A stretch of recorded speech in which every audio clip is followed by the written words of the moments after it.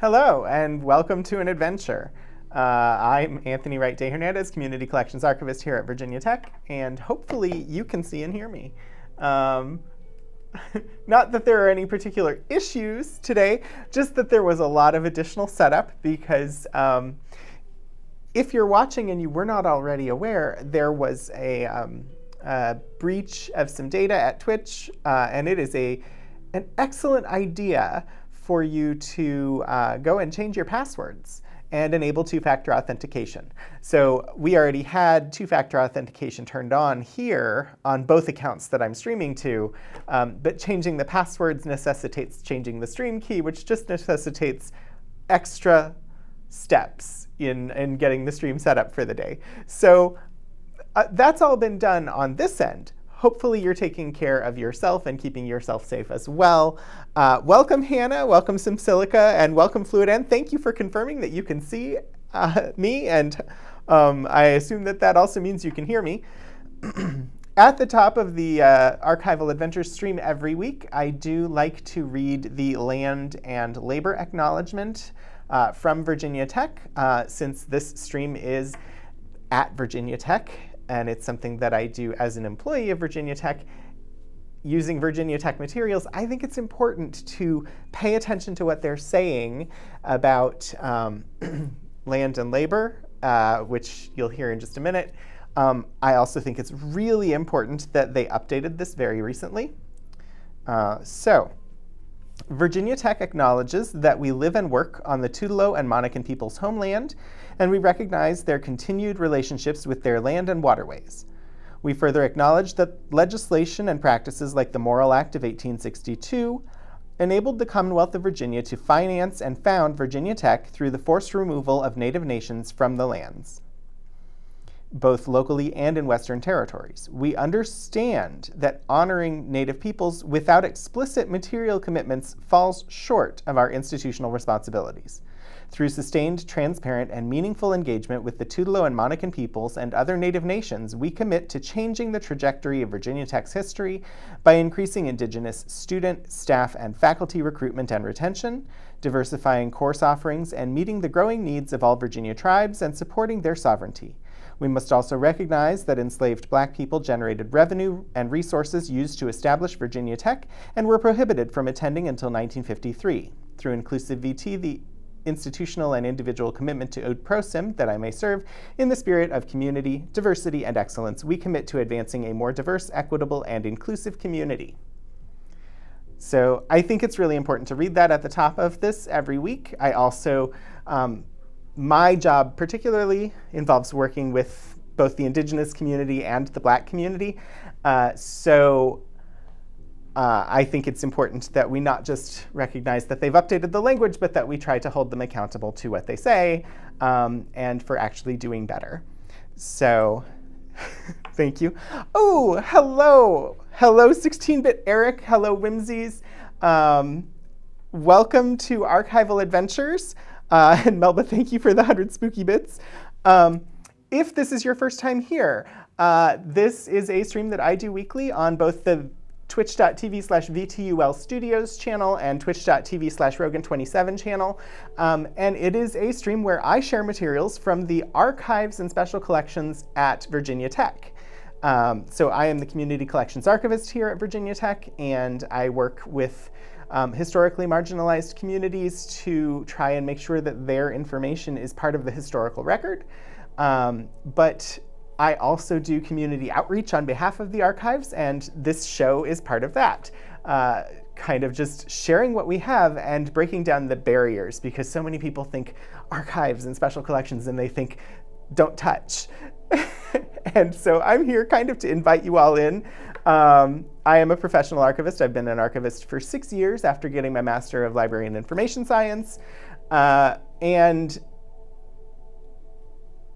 I felt the same way before I started moving into archives. I was like, oh, these are, you know, super valuable things that people aren't allowed to touch.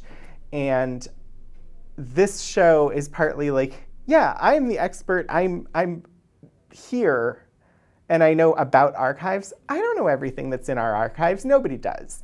So I get to explore what we have alongside you, and you get to watch me explore what we have in our archives. I think it's fun, and hopefully you do as well. So anyway, this is the first Wednesday in October. And so I thought I would look through our archives and see what kinds of spooky and scary things I could find. I haven't pulled everything. I know we've got some cookbooks that I may pull out later in the month. But I do have items from our rare books collection that are scary stories. I have items from our pulp fiction collection, like magazine collection, that are like, what are they called? Magazine of Horror, and Magazine of Horror and Strange Stories, and Uncanny Tales, Sinister Stories. So I thought those would be fun and interesting to look at. I also pulled 2 folders from our vertical files, which, if you're not familiar with the terminology, vertical files are like newspaper clippings, brochures, ticket stubs, anything that essentially would be ephemera on a specific topic that has been collected over the years and put into a folder. So ephemera are things that were created with the intention that they would not be retained. So newspapers, it's expected that you're going to throw them away. Ticket stubs, event flyers, event posters, those are things that people aren't expected to keep. And those are the kinds of ephemera that we collect for vertical files. These are, there's a vertical file here for Montgomery County, Virginia, called Ghosts and Folklore, and one for Southwest Virginia called Ghosts and Folklore. And so I thought we would start there. Also, how is everybody doing? I hope that you're all having a good day. I know that we've all had some hiccups on the Twitch platform today with just having to remember your password so you could go in and change it. By the way, if you haven't done so, change your password. Let me switch to the document view here for you. And let's take a look at some of these ghosts and folklore items. I'm going to start with Montgomery County, which is extremely local. That's the county that Virginia Tech sits in. And let's just see what we have for ghosts and folklore in this vertical file. I have no idea. I pulled the folder, and I have not yet looked in the folder. So you're going to experience this in real time with me. You laughed when Twitch told you to update your password after you'd already changed it. Yes. Well, and so I was slightly annoyed because I changed my Twitch password last week. And then I had to change it again today. So I hadn't even had time to learn the other one. Not that I learn my passwords anymore. All right, let's see what this newspaper article has to say about local folklore of ghosts and goblins. This is a newspaper article from April 25th of 1982. The newspaper is marked as NM, and I am not familiar with that newspaper. News Messenger, I think it might be. If my mods are here, they might know.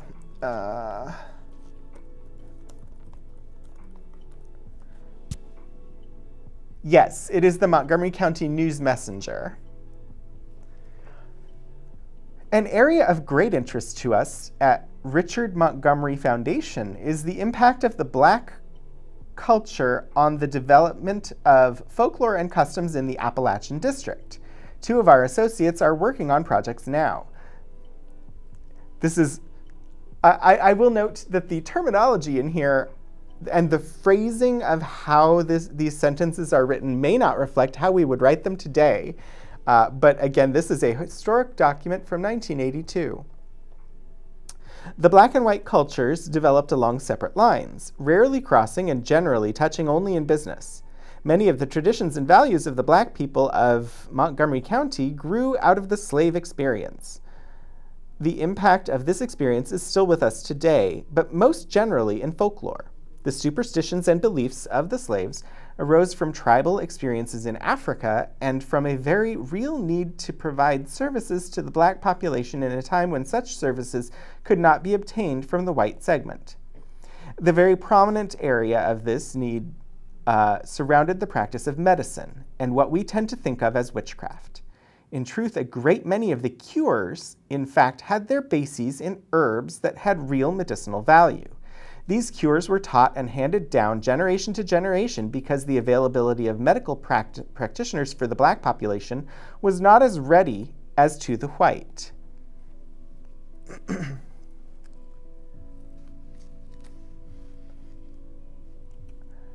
An interesting and amusing area of witchcraft surrounded the superstitions of the Black Cat Man. The Black Cat Man had putative powers for cure and for curse. The power of the Black Cat Man was not hard to come by. A black cat was taken to a stream by the full of the moon. This cat had to be totally black. A large kettle of boiling water was prepared and... What? And the cat was put in and it was covered.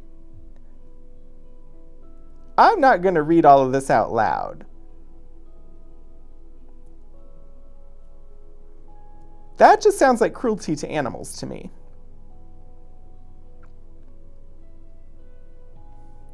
All right. Here is one story I have heard which happened in Christiansburg sometime in the early part of this century. Key squared, I'm so sorry.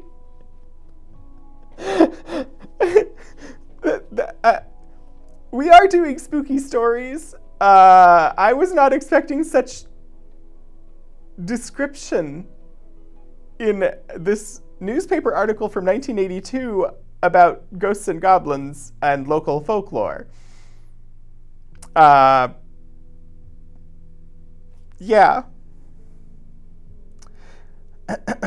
A man was calling on a neighborhood woman of ill repute. The man's wife, discovering his infidelity, went to the Black Cat Man and asked that a curse be put upon the woman and her house. The next day, in the dead of winter, with several inches of snow on the ground, several boys were playing in the questionable woman's basement. Sorry, I just have to take 1 second to just note, referring to someone who does sex work as a woman of ill repute or as a questionable woman is very demeaning to someone who is doing a job in order to earn a living. It is work. What our morality says about it is beside the point. It is something that that person is doing to earn a living and survive. So, just had to say that. They found a black snake curled up on the woodpile. This was an unusual discovery for the season. Boys being boys, they took the snake outside and proceeded to beat it with a stick. Why? Leaving the snake for dead, the boys went home. A little later that day, they returned to get the snake, but it was gone. Rumors flew. The snake had crawled away. Was it a snake at all? Was it a manifestation of some curse? The gentleman caller heard the stories and went to the Black Cat Man. The Black Cat Man admitted that he had put a curse on the house because of his calling there. The other man, very much afraid for his life, begged for the release from the curse. After some persuasion, the Black Cat Man told him that he was to find a branch shaped like antlers. He was to tie this branch to his head and wear it for a week. The man did so. The story ended by telling that the man was never unfaithful to his wife again.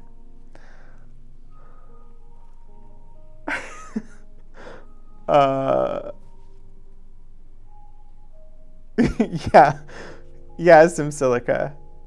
A little unclear on what constitutes a ghost story and what constitutes something you should report to the ASPCA. Indeed. Um, I'm not going to read more Black Cat stories. I'm going to look at what else do we have? I have an article here from the Collegiate Times, which is the Virginia Tech College newspaper. Incidentally, I learned recently as I was researching an exhibit that I was putting up that the Collegiate Times was originally founded by the Virginia Tech Athletic Association. Both the college newspaper and the college bookstore were founded and run by the Athletics Association for quite a while. The many alleged hauntings of Montgomery County. We have, I'm not sure how well you can make it out, but we have, as illustration, a space, and there are, it looks like 2 people that are just slightly exposed onto the film so that they look like they're ghosts. Every year in late October, with Halloween in mind, scary stories and tales of paranormal activity circulate through communities across the country. With such a rich history and plenty of college students and community members with overactive imaginations, Montgomery County is no exception.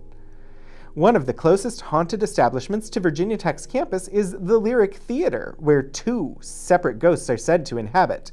And now that I read that, that does indeed look like the lobby to the Lyric Theater in the picture. Robert Seebeck, webmaster of the library and employee at the Lyric, described the first ghost as a woman who can be heard shrieking from the lobby late at night. This story is from 2013, and Robert Seebeck indeed has been an employee at the library here at Virginia Tech for quite a while. She supposedly inhabits the apartments above the theater, but not much else is known about her origins. The second phantom, Seebeck said, is a construction worker who fell off of a wall and died while the building was being built.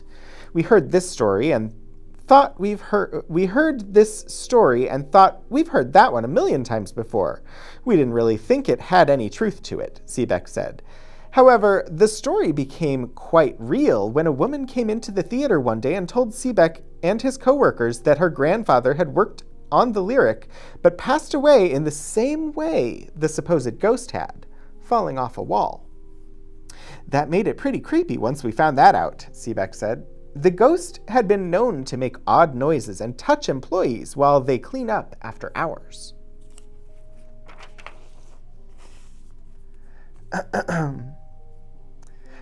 Brandon Brown, a junior industrial and systems engineering major, started a group at Tech about a month ago called Paranormal Investigations VT. Seeing as the group is in its beginning stages, the Lyric was the perfect place to start for their first search. With the assistance of the head paranormal investigator of the New River Valley, Brandon and some of the group members went to the theater with sound equipment, video recorders, and other devices they hoped would help them find evidence of the ghost. We had a difficult time at first, because our sound recorders were so sensitive you could hear our feet touching the ground, which made it hard to hear other things, Brown said. While the group did not find any evidence during that outing, Brown said, "We are still listening to the rest of the tapes, so hopefully we will find something." The group plans on going to places all around Montgomery County, including the haunted middle school and some abandoned buildings around the area. Another location that has had rumors swirling around it for years is the downtown restaurant Cabo Fish Taco. It is the second oldest building in Blacksburg and was built in 1847, originally as a Presbyterian church. The specific stories surrounding the restaurant are unclear in their origins, but may not be unfounded. The cooks have said things about things falling off of the shelves and odd stuff like that happening in the kitchen while they worked, said Richard Barrar, the general manager of Cabo Fish Taco. He also mentioned that people have had strange experiences in the women's upstairs bathroom. Finally, possibly the most presumably haunted place in the New River Valley is the St. Albans Sanatorium in Radford. Ooh, that's a collection I could pull for October. We have a sanatorium collection. Makes a mental note. Known for hauntings and apparitions that could have come directly out of a horror movie, the grounds the building stands on is known for numerous murders and early pioneers by indigenous people in the late 18th century, even before the asylum itself was created. Once the building was built and began housing mental patients, it became infamous for many patient facilities due to improper therapy techniques. To add to the horrific history, a woman named Gina Renee Hall was gruesomely murdered and left in her car just a few hundred yards from St. Albans on a nearby road. Reports from paranormal investigation crews have included full-bodied apparitions, threatening screams and voices, floating inanimate objects, and even, in some cases, physical contact. "I know it used to be a mental hospital, but it closed down," said Matt Turk, a freshman aerospace engineering major from Radford. "They were going to tear the building down altogether, but a paranormal interest group raised funds to save it." Being from the area, Turk has had many personal experiences with the building since his childhood. He mentioned, "We went in one time by ourselves and it was really scary, because you know what happened there. You hear stuff when it's dark and it really freaks you out." The location was even rated by many experienced paranormal investigation teams as one of the most active locations on the East Coast. Many tours are offered every year around Halloween. While these are only a few of the supposed hauntings Montgomery County has to offer, more sightings and rumors are reported every year. So I'm not 100% certain. I think that may be the sanatorium that we have the documents from. So we'll see how we do on stories this week, and I may pull the sanatorium collection for next week or the week after. I had forgotten we had that collection. So now I'm really happy that I happened to pull this out and want to glance at local folklore. Let's see. We'll take a quick glance at the other folklore folder here, and then I want to look at some of these books that I pulled.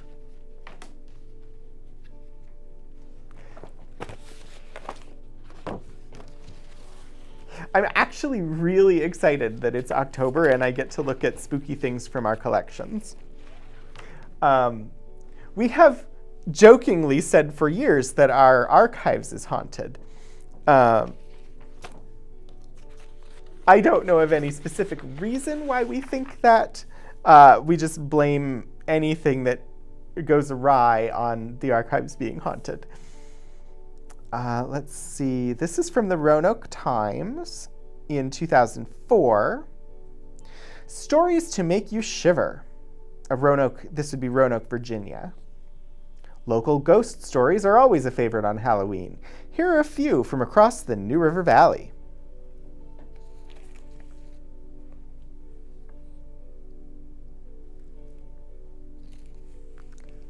Oh, I'm totally missing things. Crafty Becky, thank you for the follow. And Main Mythic Misfit, thank you for the follow. A loud shriek like a banshee. Is the Lyric Theater in Blacksburg haunted? I've never heard or seen anything strange over the years while watching dozens of movies from the balcony. But others have. Roanoke native Jay Furr published the only written account of the Lyric ghosts in 1995. 7 years after his experiences there. Furr describes weird noises in old sections of the building while helping previous owner Beth Kelsey close up the place. Furr reports that one night he and Kelsey were in the projection booth high above the theater. It was a quiet night, and we'd long since shooed everyone out and locked the doors. During a lull in the conversation came a loud shriek. One would expect to hear if you had a banshee close at hand. According to Furr, Kelsey and her husband, Bud Bennett, also sometimes heard a woman scream, "Let me out! Let me out!" Others have heard what sounded like someone clomping up and down the back stairwell that leads to the projection room, Furr says. That old stairwell, now used as an emergency exit for the balcony, allegedly hosts the most famous Lyric haunt, the supposed ghost of a construction worker who died when he fell from the roof. Longtime lyric volunteer Robert Seebeck said in an interview 3 years ago that even though he has heard strange noises in the building over the years, he was dubious about the construction worker ghost story. Imagine his surprise when a woman walked up to the theater's information table during the Steppin' Out Street Festival and told him about her grandfather who died there. It's an old building, and it feels pretty weird sometimes, caretaker Clarence Sink said of the... Oh, sorry. That was the end of that story. Now we have another one. Things have definitely happened here that we just don't understand. It's an old building, and it feels pretty weird sometimes, caretaker Clarence Sink said of the Wilderness Road Regional Museum in New Bern. The museum's main building dates back to 1810. Legend has it that a man was killed there for cheating in a card game that used to take place upstairs. Sink, who has worked at the museum for 12 years, said he gets those creepy feelings most often on cloudy, rainy days. You feel like someone's watching you, and all the pictures on the wall seem like they're staring at you, especially when you're alone and it's all quiet, he said. Sometimes the screen door in the back opens by itself, just wide enough for someone to slip in. Then you go and look, and there's never anybody there. Perhaps it's the ill-fated card shark coming back to check his hand. Or it could be one of the 2 people who were hung down the street at the town's old jail. Things have definitely happened here that we just don't understand, said Anne Bailey, who has served as the museum's executive director for 24 years. Sometimes things seem to move on their own, or you'll hear a noise, like a ball, slowly bouncing upstairs.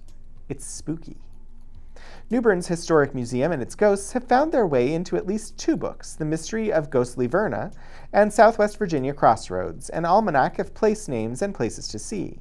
Visit the museum sometime and wander upstairs by yourself among the old furniture, clothes, uniforms, and pictures.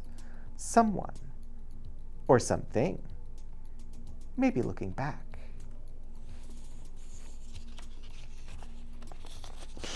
I love ghost stories.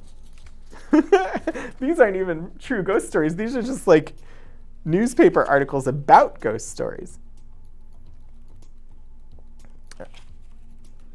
All right, I don't know what to expect from this one.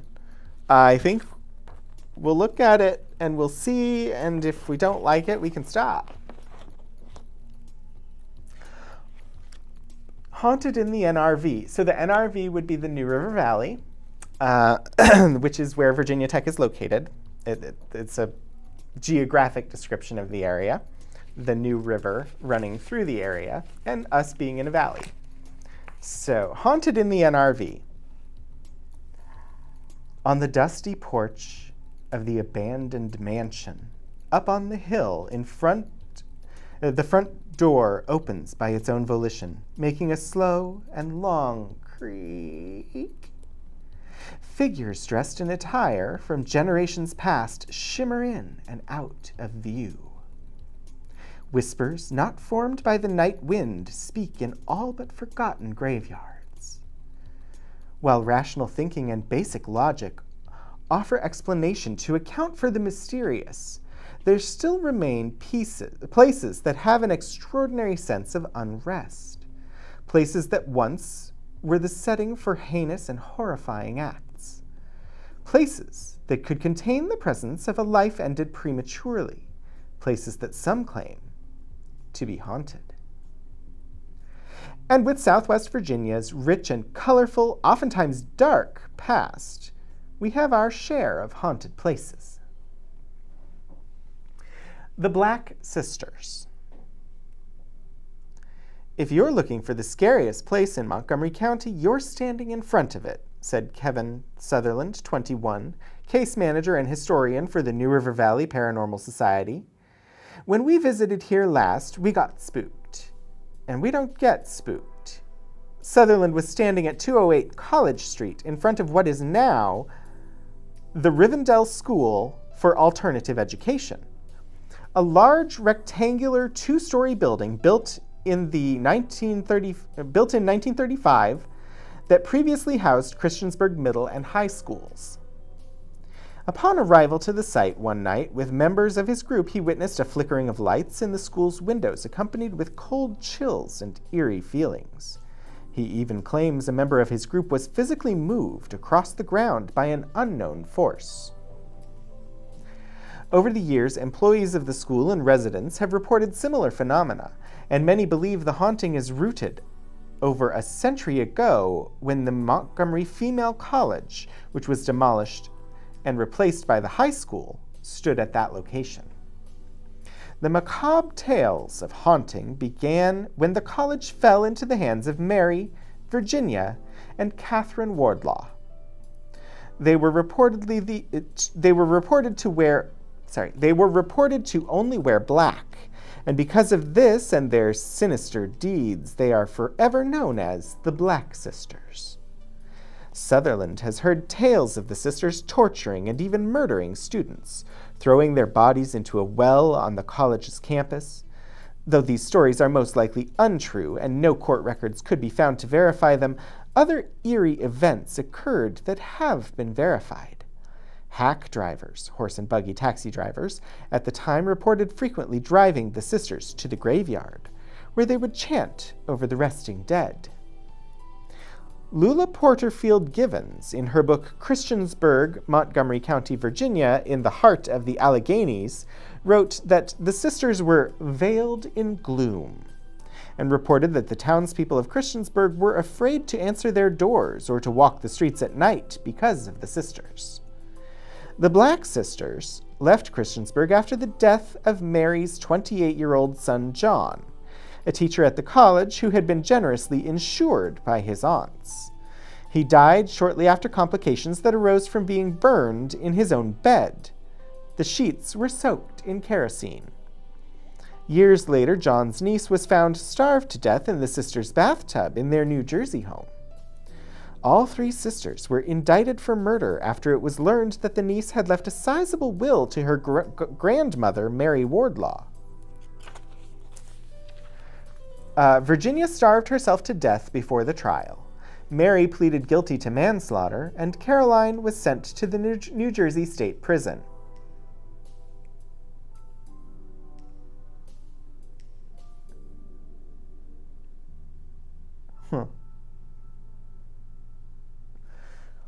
The next one starts a new story that I don't think is fully there, so I'm not going to start reading it, but interesting. I was not aware of those sisters. All right, let's see. We've been on for a half hour. Let me show off some of the things that I found in our rare books collection, and we can talk about them. Because I am definitely not a literary scholar. So hopefully some of you will know more about these authors that I located than I do.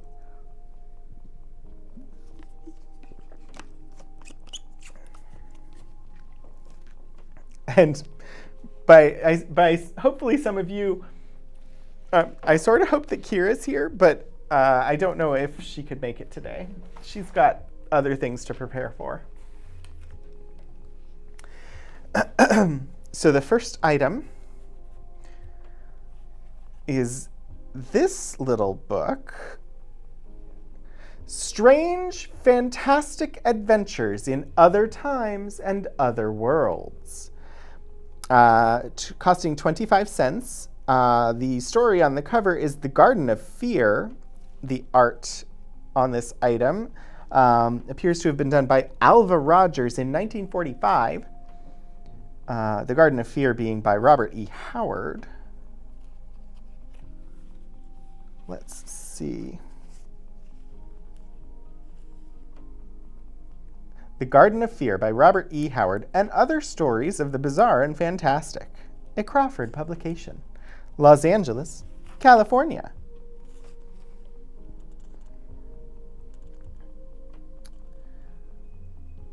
Let's see. The stories that are in here: The Garden of Fear, The Man with the Hourglass, Cellophane by Lovecraft, Mars colonizes, the golden bow. I don't know Cellophase. That is one I've never heard of. Honestly, I haven't really read a lot of Lovecraft, though. I do enjoy a good Cthulhu, but I've always steered clear of it because Lovecraft himself was a questionable person. But I do enjoy like the fiction itself. So that's one option here. Let's see what else we have. The Bell in the Fog by Gertrude Atherton. So I was doing searches of our collections for ghost stories and things like that. I believe this has multiple stories in it. So let's see what triggered this. The Bell in the Fog and Other Stories. We have a lovely picture of Gertrude Atherton.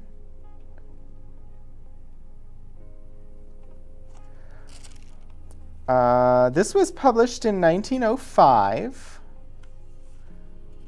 which means I am most definitely in the clear for reading from this book if we find something interesting. To the Master, Henry James. All right, so I'm going to look up who Gertrude Atherton is, and let's find out.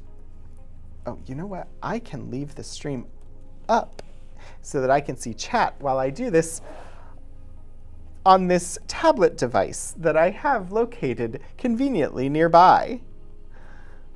All right, let's find out who Gertrude Atherton is, unless anybody happens to know and wants to drop that information in chat.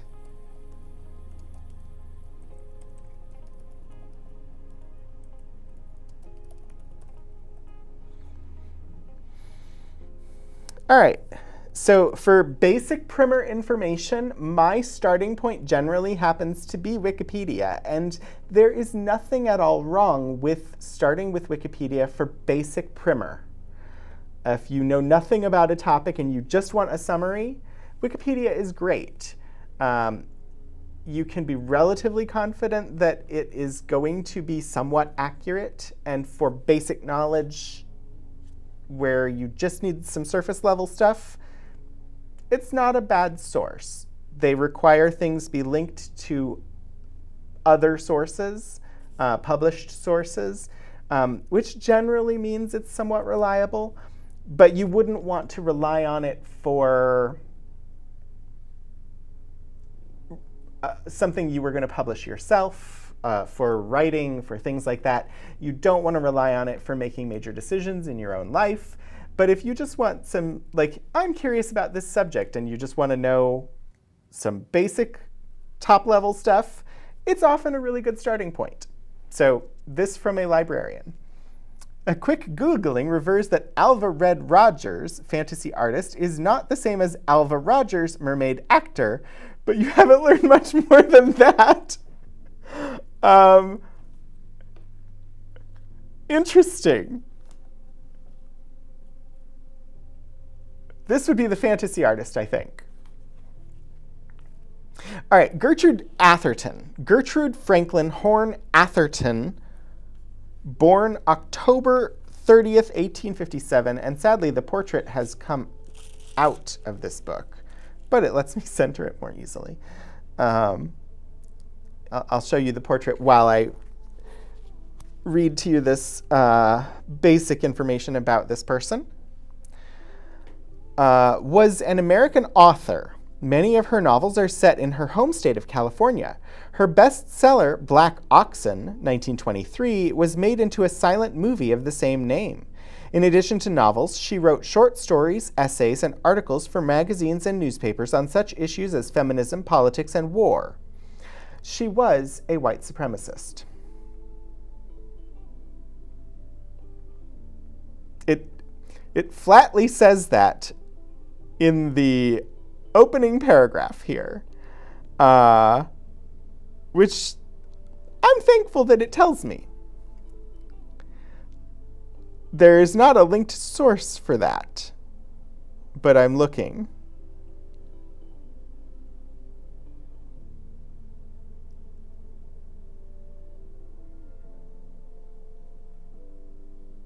Oh.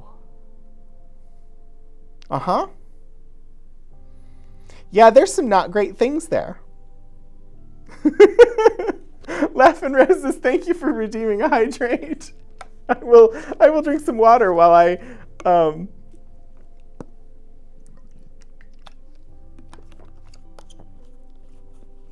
pretend to be shocked that a classic American literary author in our rare books collection was a white supremacist.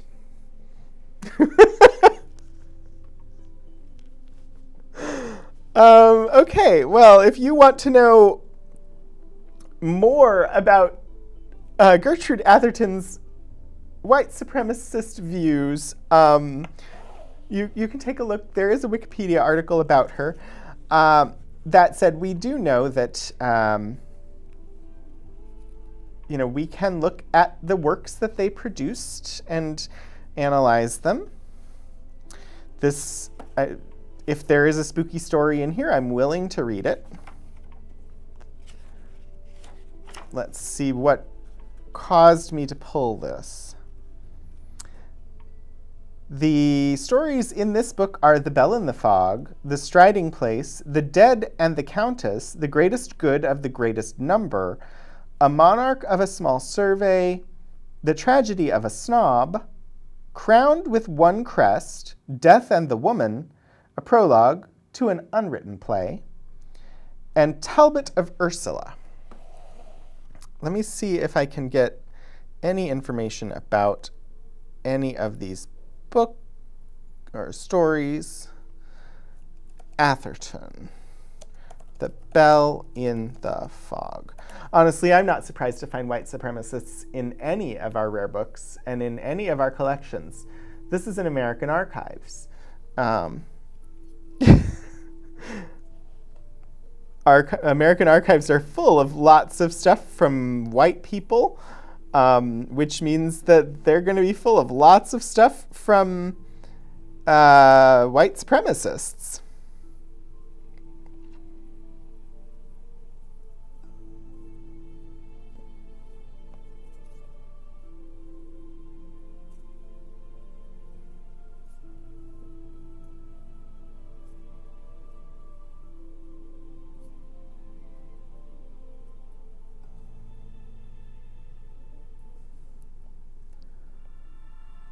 Oh, this could be an interesting story. We'll keep this as an option, but I've got other options as well. But this one, I may be able to actually read The Bell in the Fog. It seems like it might be a spooky story for us. After Gertrude Atherton, I also have Washington Irving.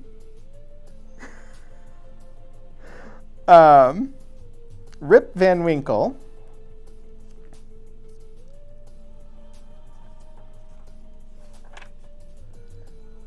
This one is also old enough that I can definitely read this aloud on stream if I want. I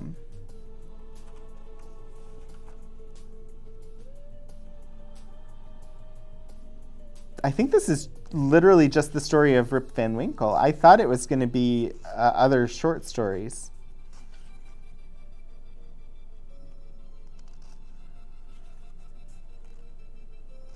But look at these lovely pages and how they're illustrated. I don't know that I would consider Rip Van Winkle a spooky story. So I'm not certain. I had thought that it mentioned something about the Headless Horseman when I... Oh, yes, there it is.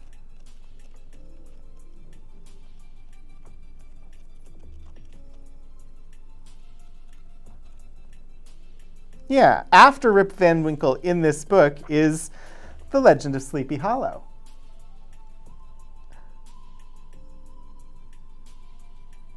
So I may read that very shortly, although it is rather lengthy, so I don't know.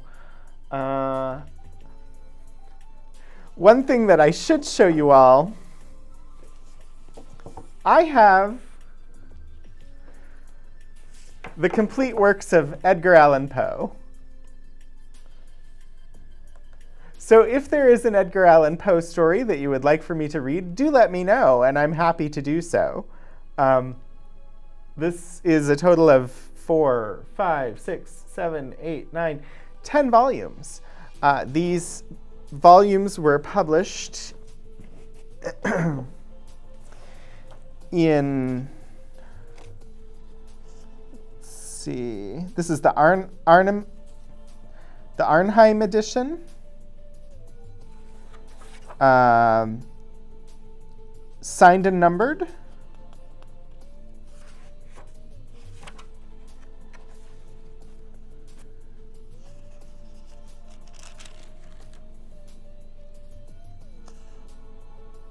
Complete works of Edgar Allan Poe.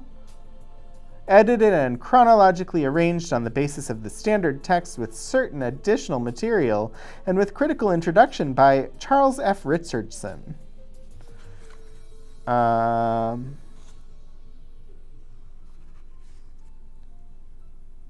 These were published in 1902. You used to live next to Sleepy Hollow. That is awesome. So this is, Poe is what I was expecting that we would actually read aloud today, but I wanted to show off some of these other things first. And we don't have to do everything today. I have an entire month, and we can go into November with spooky stuff if we want to. I have The Two Magics by Henry James, which includes, I believe, The Turn of the Screw and Covering End. The Turn of the Screw is a bit lengthy to try and do in one stream. I had to read The Turn of the Screw in high school. So Henry James.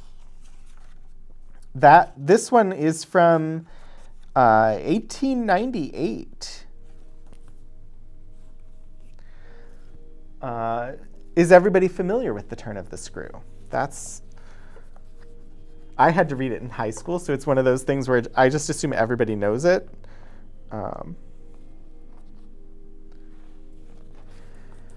I have The Bells by Edgar Allan Poe, illustrated. This one might be a good one to do on stream.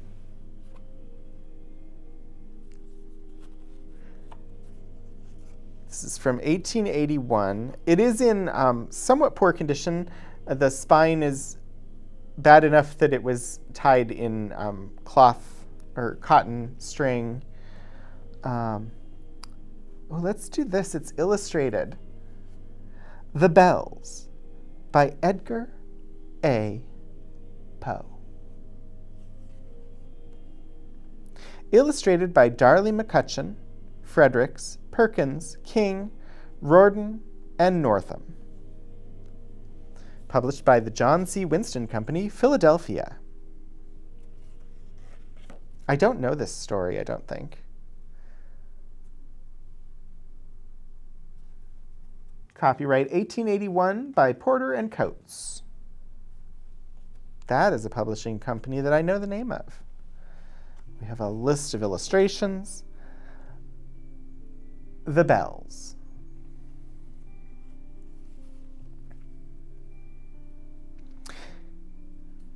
Oh, is it? I'm just checking so I can adjust.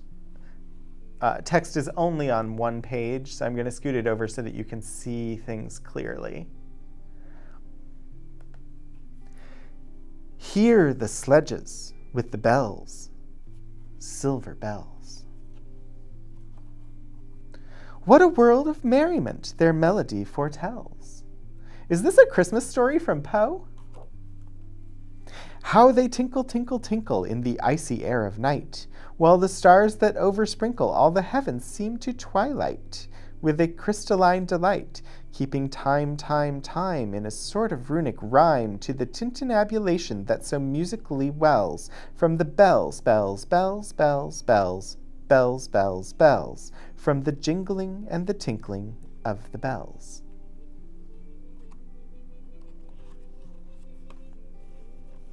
Hear the mellow wedding bells. golden bells! What a world of happiness their harmony foretells! Through the balmy air of night, how they ring out their delight! From the molten golden notes, and all in tune, what a liquidy ditty floats to the turtle dove that listens while she gloats on the moon. Oh, from out the sounding cells, what a gush of euphony voluminously wells! How it swells, how it dwells on the future, how it tells of the rapture that impels. To the swinging and the ringing of the bells, bells, bells, of the bells, bells, bells, bells, bells, bells, bells, to the rhyming and the chiming of the bells. Hear the loud alarum bells, brazen bells, what a tale of terror now their turbulency tells in the startled ear of night. How they scream out their affright! Too much horrified to speak, they can only shriek, shriek out of tune! In the clamorous appealing to the mercy of the fire. In a mad expostulation with the deaf and frantic fire, leaping higher, higher, higher, with a desperate desire and a resolute endeavor, now, to sit or never by the side of the pale-faced moon.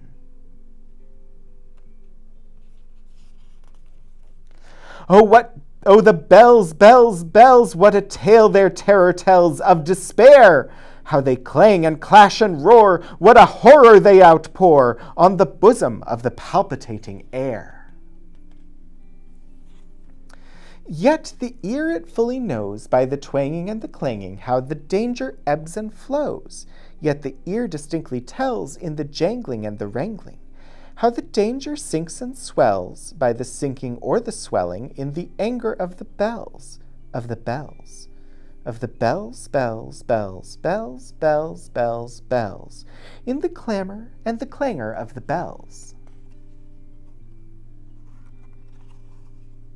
Hear the tolling of the bells, iron bells, what a world of solemn thought their monody compels. In the silence of the night, how we shiver with affright at the melancholy menace of their tone, for every sound that floats from the rust within their throats is a groan. And the people, the people, they that dwell up in the steeple, all alone, and who toiling, toiling, toiling, in that muffled monotone, feel a glory in so rolling on the human heart a stone, they are neither man nor woman, they are neither brute nor human, they are ghouls.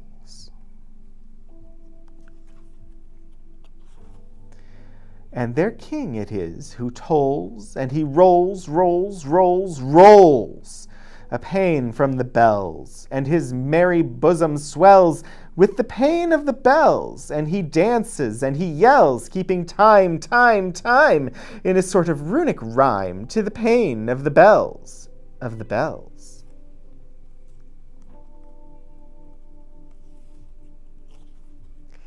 Keeping time, time, time, in a sort of runic rhyme to the throbbing of the bells, bells, bells, to the sobbing of the bells, keeping time, time, time, as he knells, knells, knells, in a happy runic rhyme, to the rolling of the bells, bells, bells, to the tolling of the bells, bells, bells, bells, bells, bells, bells, bells, to the moaning and the groaning of the bells. I had never heard that one before. I did not know what to expect. I've never read it before. It definitely has a very particular rhythm, and the repetition of bells is like when you strike a bell and it just rings and there's that kind of echo after it. It's kind of replicated in the structure of how he put it together. That was really fun. You remember this being set to music. That would be really interesting. That's really cool, and the illustrations are nice. Yeah, it is a gorgeous cover. And it started out talking about sleigh bells, and I was like, is this gonna be like, did I pull the one like non-creepy Edgar Allan Poe story? But no, it got creepy.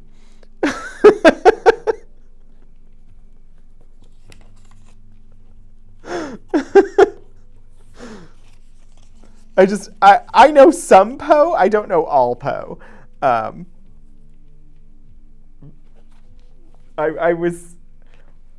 I studied acting. I did not study literature. And then I studied community, which is still not literature. I have selections from Poe's Marginalia. I also have the collected poems of John Masefield. I do not know who John Masefield is. Again, not a literary scholar. Oh, but it made me a great reader. Thank you, Key Squared. I try. That was sight reading. If I had practice, I could have probably done like a better like performance. Let's see. John Masefield. Because I don't know who this person is either. John Edward Masefield, born June 1st, 1878, was an English poet and writer and poet laureate from 1930 to 1967. Among his best-known works are the children's novels The Midnight Folk and The Box of Delights, and the poems The Everlasting Mercy and Sea Fever. He was the poet laureate of the United Kingdom from 1930 to 1967. So let us see. There was something in here that sparked to my ghost or spooky stories searches. Consecration, The Yarn of the Loch Acre,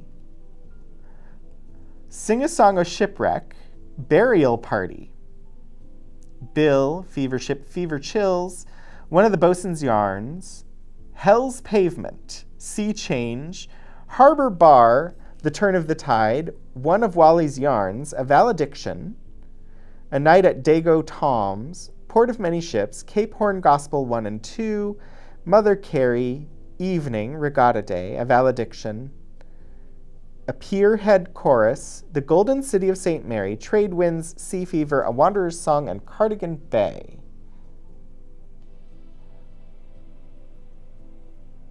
I'm curious about Hell's Pavement. Oh my gosh, there's more. It's not just that one page.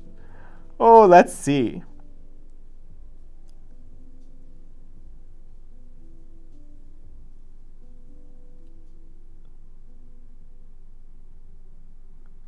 The Watch in the Wood, The Death Rooms.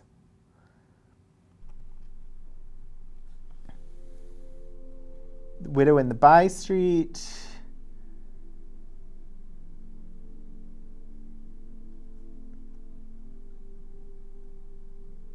Huh. All right. Hell's Pavement, possibly. But first, The Death Rooms by John Masefield. When was this published?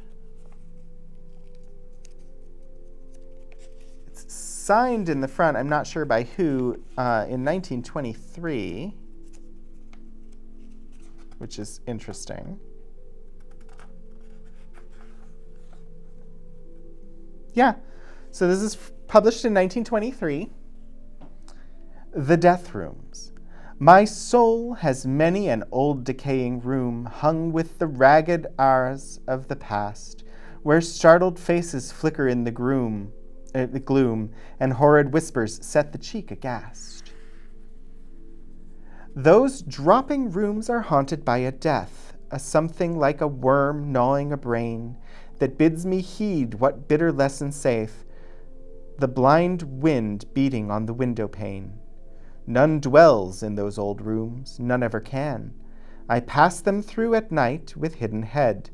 Locked rotting rooms her eyes must never scan, floors that her blessed feet must never tread. Haunted old rooms, rooms she must never know, where death ticks knock and moldering panels glow. Apparently, I'm guessing that means it was written at Coram Street. Short poems are super easy for streaming. Long works, less easy. But let's see, page 14 I thought it was. Okay, I've got page 13 and 16. Hell's Pavement. Today you learned arras equals tapestry, specifically that used for hangings covering the walls of a room. Interesting. I did not know that either. So thank you for sharing that.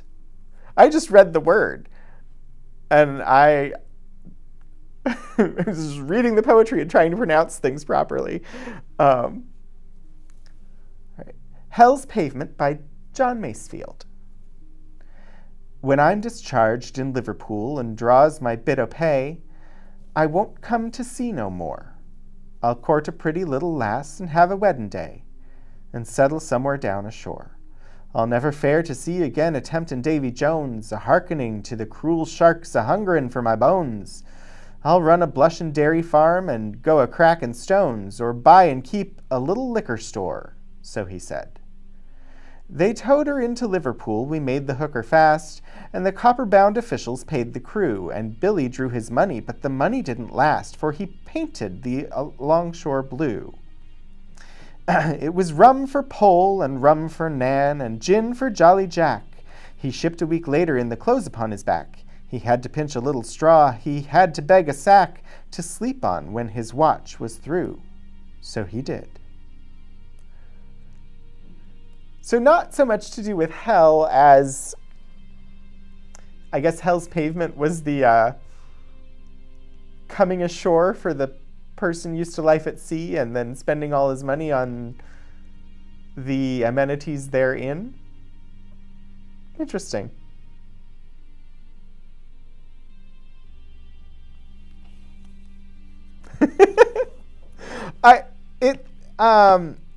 So I was completely guessing, Millie, on the pronunciation, but it seemed like it should be pronounced similar to aura. And so I just went sort of in that direction with it. Here we have selections from Poe's Marginalia. I don't know Poe's Marginalia.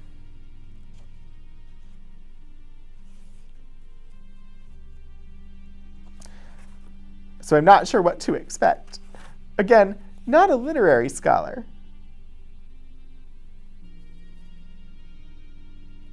I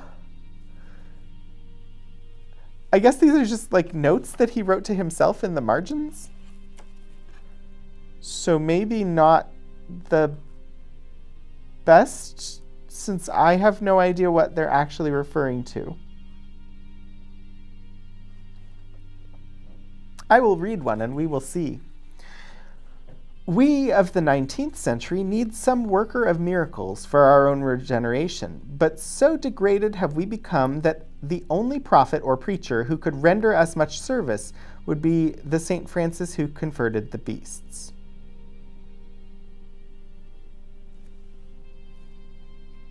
I don't know. It is very nice to look at. I think I'm uncertain. I'm guessing they chose ones to publish that seemed like they could stand on their own.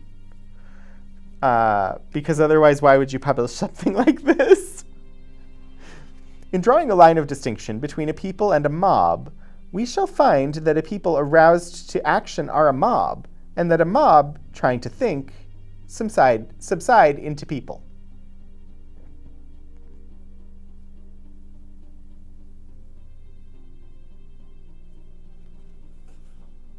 Interesting. Let's see what else. I have The Ghost by Arnold Bennett in a lovely blue cover here.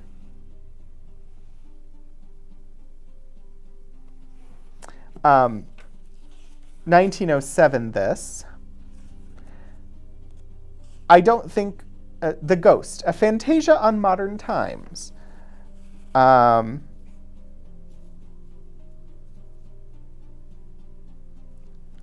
think it's a novel, so I don't think I will have the time needed to read this, but if you're at all interested, apparently Arnold Bennett wrote a book called The Ghost. I don't know anything about Bennett or this book. Let me see what we can find. This is my favorite part of this, is like, I pulled it based on a couple of, like, typed in the word ghost and pulled everything that came up.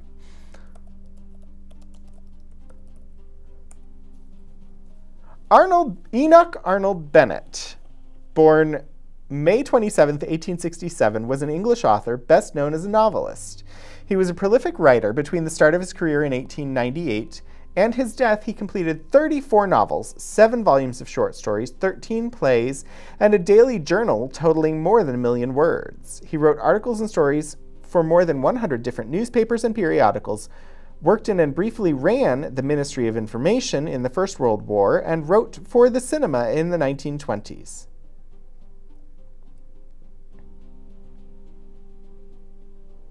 Apparently, the sales of his books were substantial, and he was the most financially successful British author of his day.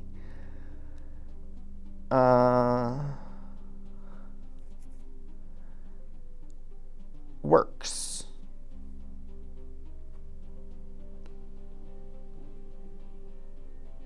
List of works by Arnold Bennett. We're looking at The Ghost. It is a novel. It is not one of his books of short stories. So it's nice to look at. I don't have time for it on stream. Yeah, we're definitely not getting to the pulp today. We'll just look at the novels today, or these today, and we'll do pulp another day. We have Carriston's Gift by Hugh Conway.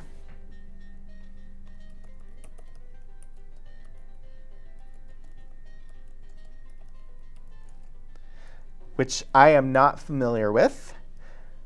And I do apologize for the illustration on the cover, including an arachnid.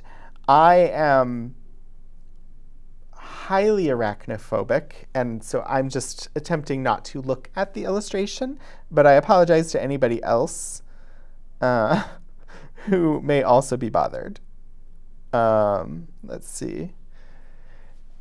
Hugh Conway, the pen name of Frederick John Fargus, born 26 December 1847, was an English novelist born in Bristol, the son of an auctioneer. He had success with his fiction in the early 1880s. Fargus was intended for his father's business, but at the age of 13, joined a Mercy school ship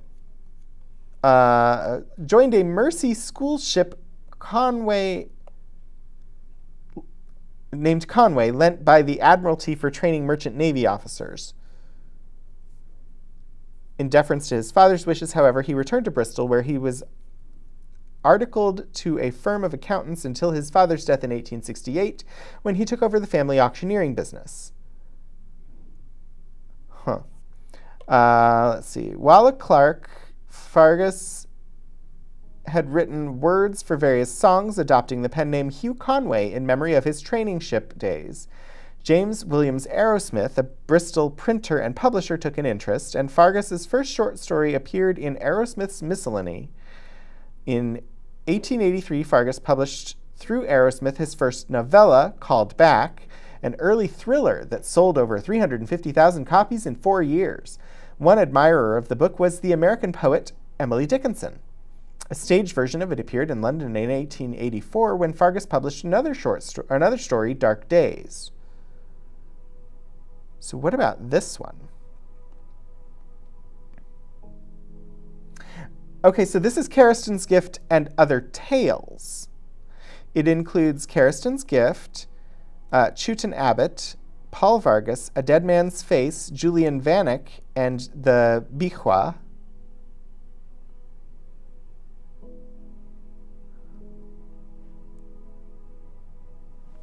So let us take a look.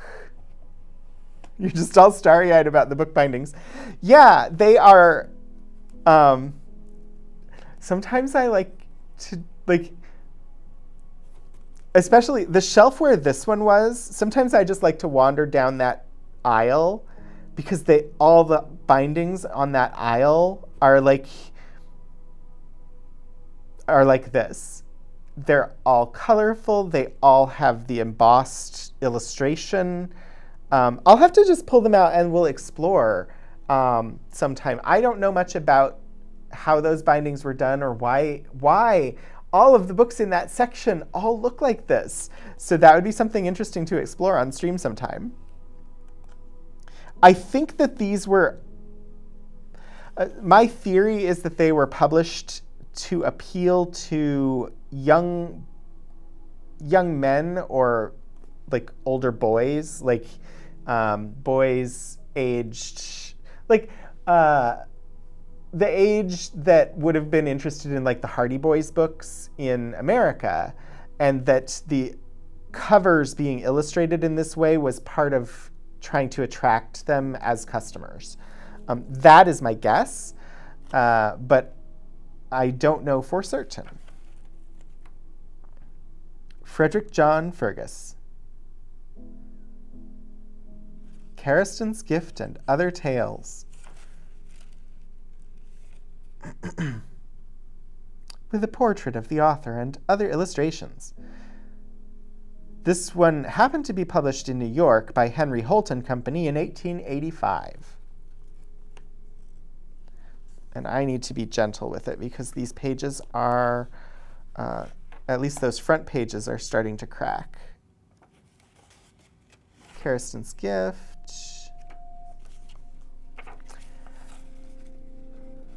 Part 1, told by Philip Brand, M.D., London.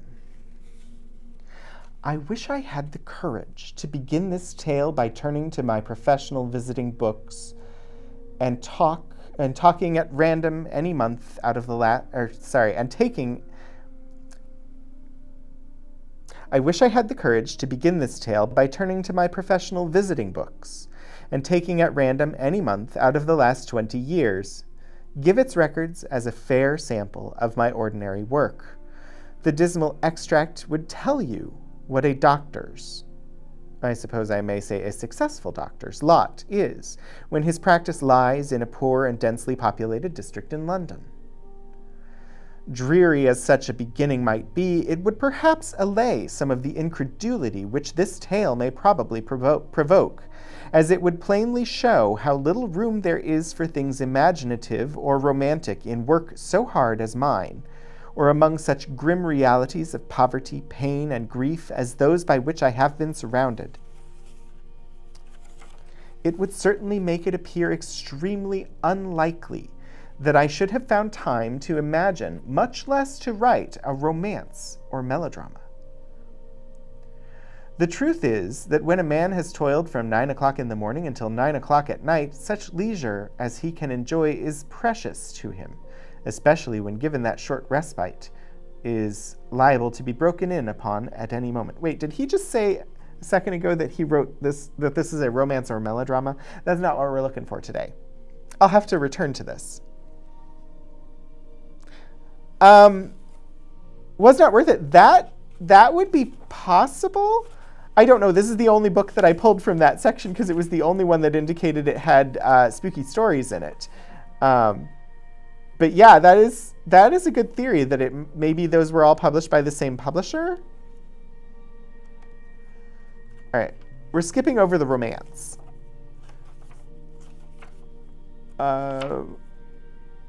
Chewton Abbott. I don't think that's going to be it. I wonder why this showed up in my search. A Dead Man's Face. Maybe that's why it showed up in my search. Let's take a look at A Dead Man's Face. Okay, phrasing. That didn't come out quite how I liked. Oh my gosh, Scruff, I am so sorry. Hi. I just noticed that you've been posting in the chat over here, and I don't know how long ago it was. Yes, spooky stories. I had most of the chat happening to my right, and I didn't notice, and I'm sorry. Yeah, spooky stories. Right now, we're looking at a Cariston's Gift and Other Stories by Hugh Conway. Trying to see why it popped when I did a search for spooky stories. A Dead Man's Face. Imaginative beings who invent marvelous tales may take what license they please, but a simple narrator is nothing if not accurate. So before beginning this, I looked up old correspondences and various memoranda made at the time when the following things occurred. The first paper upon which I put my hand was a letter. I may as well open with a copy of it. Dear old boy, I have met her at last, my fate, the one woman in the world for me. Nothing is settled as yet, but I should not write this unless hope were a certainty. You must wish me joy, although she is a widow and an American, two qualifications which I know you will find fault with. No matter, when you see her, you will recant and be envious. Yours ever, Claude Morton. The writer was my brother. I was going to say my only brother, but I had another once. Although the less said about him, the better. Nearly every family has its black sheep. Ours had been a peculiarly sable one. When he died some years ago, I passed a sponge over his long list of delinquencies and tried to think of him as kindly as possible. He died a disgraced man, far from home. I call this black sheep Stephen, my brother, not Claude's, the fact being that Claude can scarcely be said to have known him. I stood in age midway between the two. Claude was 16 years younger than Stephen, so that when the latter was shipped off as irreclaimable, the former was a little golden-haired fellow of 7.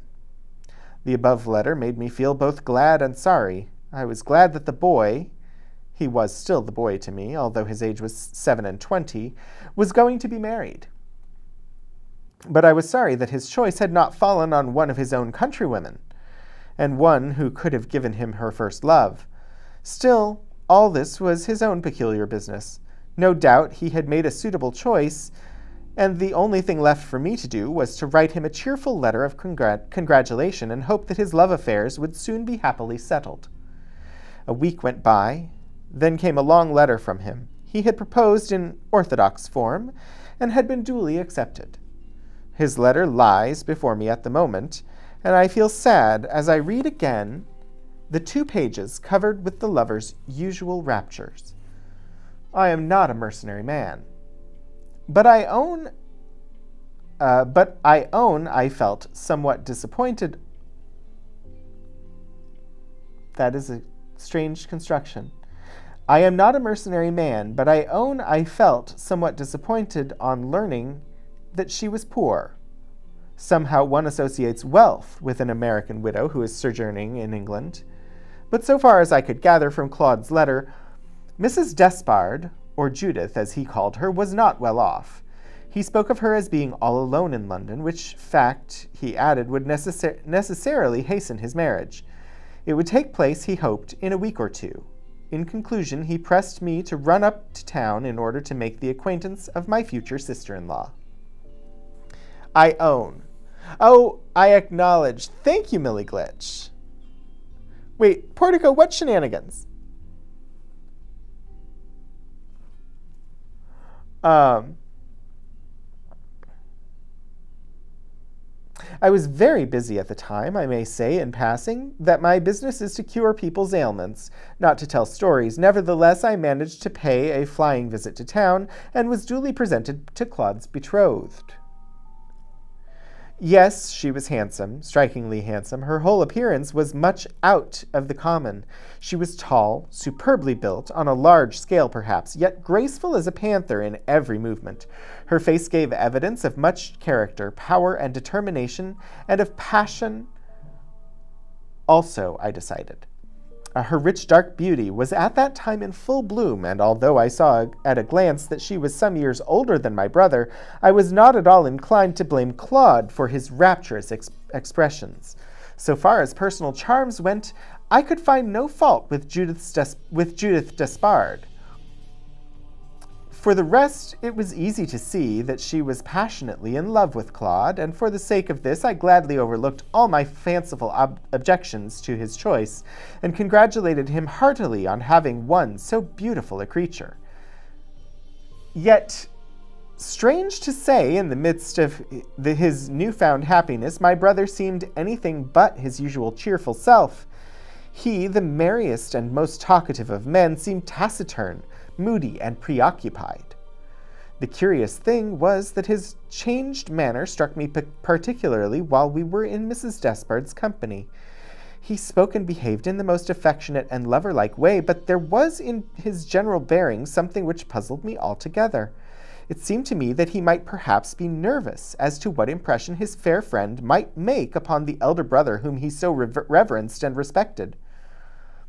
This theory of mine was strengthened by the fact that when, at night, we found ourselves alone and I was able to freely express my admiration of Mrs. Despard's good looks, he brightened up considerably, and we sat until a very late hour and talked over the past, the present, and the future. "When do you mean to be married?" I asked. "In a fortnight or 3 weeks. There is nothing to wait for. Judith is living alone in lodgings. She has no friends to consult, so we shall just walk to church some morning and get it over." "Well, let me walk with you. I should like to see the last of you." "All right, old fellow. You'll be the only one, unless Mary likes to honor us." Mary was my wife, but as her time was just then fully occupied by a very young baby, I did not think it at all likely she would be able to make the long journey to town. "I shall fix the earliest day I can," added Claude. "The fact is, I have been feeling rather queer lately. I want a change." Thereupon I questioned him as to what ailed him. So far as I could ascertain, all that was the matter was his having worked too hard and being a little below par. I prescribed a tonic and quite agreed with him as to the benefit which he would derive from change of air. When I reached home, my wife scolded me for my stupidity. It seems that it was my duty to have found out all about Mrs. Despard's antecedents, relations, connections, circumstances, habits, and disposition, whereas all I could say was that she was a beautiful widow with a small income, and that she and Claude were devoted to each other. "Yes," said Mrs. Morton scornfully, "like all other men, the moment you see a pretty face you inquire no further. I quite tremble for Claude." When I reflected how little I really knew about Mrs. Despard, I felt abashed and guilty. However, Claude was a full-grown man, and no fraternal counsel was likely to turn him aside from his desire. In the course of a few days, he wrote me that he was to be married on the 5th of the next month. I made arrangements which would enable me to go to the wedding, but 3 days before the date named, I heard again from him. The wedding was postponed for a fortnight. He gave no reason for the delay, but he said he was anxious to see me, and tomorrow he should run down to my home. He came as promised. I was aghast when I saw him. He looked worn, haggard, wretched. My first thought was that business had gone wrong with him. His looks might well be those of a man on the brink of ruin.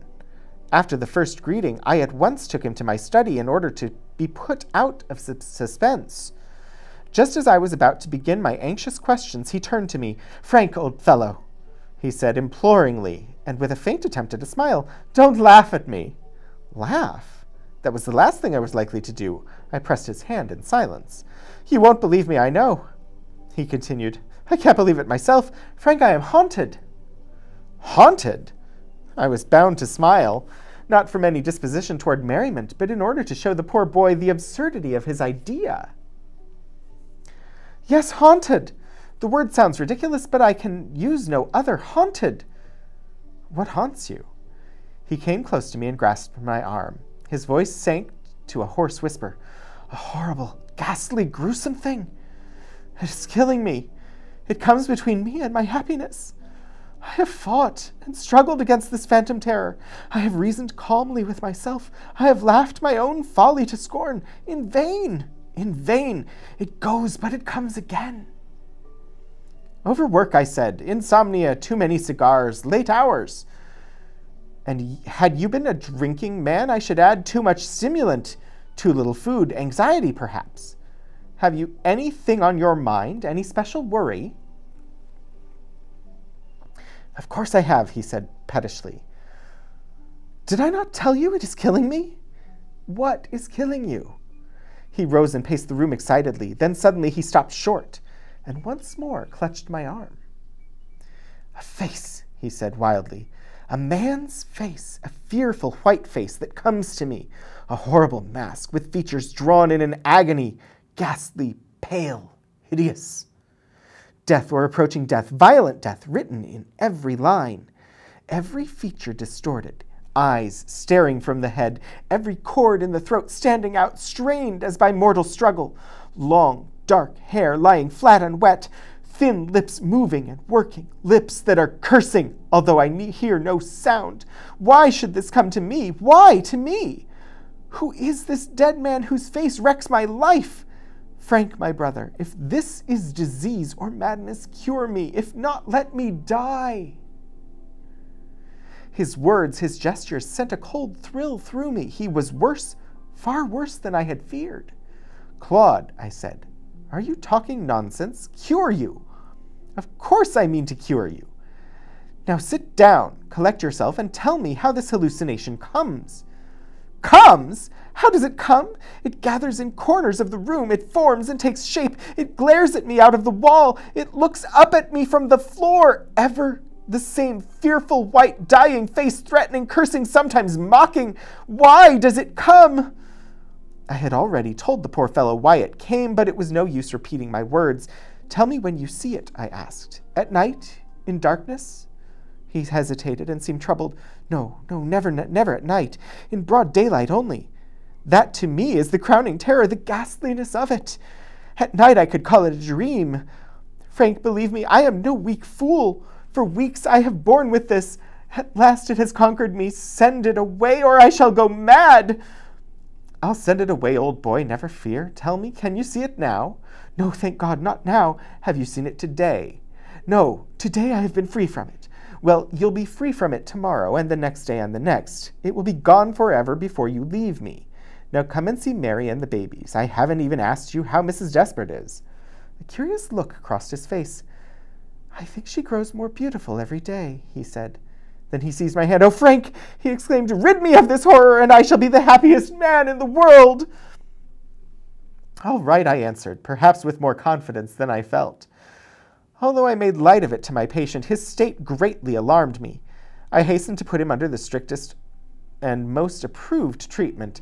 I enforced the most rigid sumptuary laws, made him live on plain food, and docked his consumption of tobacco unmercifully. In a few days, I was delighted to find that my diagnosis of the case was correct. Claude was rapidly recovering tone. In a week's time, he seemed restored to health. The days went by. As yet, Claude had said nothing about leaving me, yet, unless the date was once more adjourned, he was to be married on the 19th. I did not counsel him to postpone the happy day. He was by now so well that I thought he could not do better than adhere to his arrangement. A month's holiday spent in the society of the woman he loved would, I felt certain, complete his cure and banish forever the grisly intruder begotten of disorganized nerves. From the monotonous regularity and voluminous nature of their correspondence, it was evident, delay and separation notwithstanding, that matters were going on quite smoothly between Claude and Judith Despard. Every day he received and wrote a long letter. Nevertheless, it was not until the 16th of the month that I knew exactly what he meant to do about his marriage. Frank, he said, you have been wonderfully kind to me. I believe you have saved my life, or at least my reason. Will you do something more for me? Even unto half my kingdom, I answered. Look here, I am ashamed of the feeling, but I absolutely dread returning to town. At any rate, I wish to stay here no longer than is needful. Thursday morning I must, of course, be there to be married. You think me cured, Frank? He asked abruptly. Honestly, yes. If you take care of yourself, you will be troubled no more. Yet why do I dread London so? Well, never mind. I will go up by the night mail on Wednesday. Then I need only be there for a few hours. Will you do this for me? Go up on Wednesday morning, see Judith, and explain how it is that I shall not see her until we meet in the church? Certainly, if you wish. But you had better write as well. Yes, I shall do that. There are several other little things you must see to for me.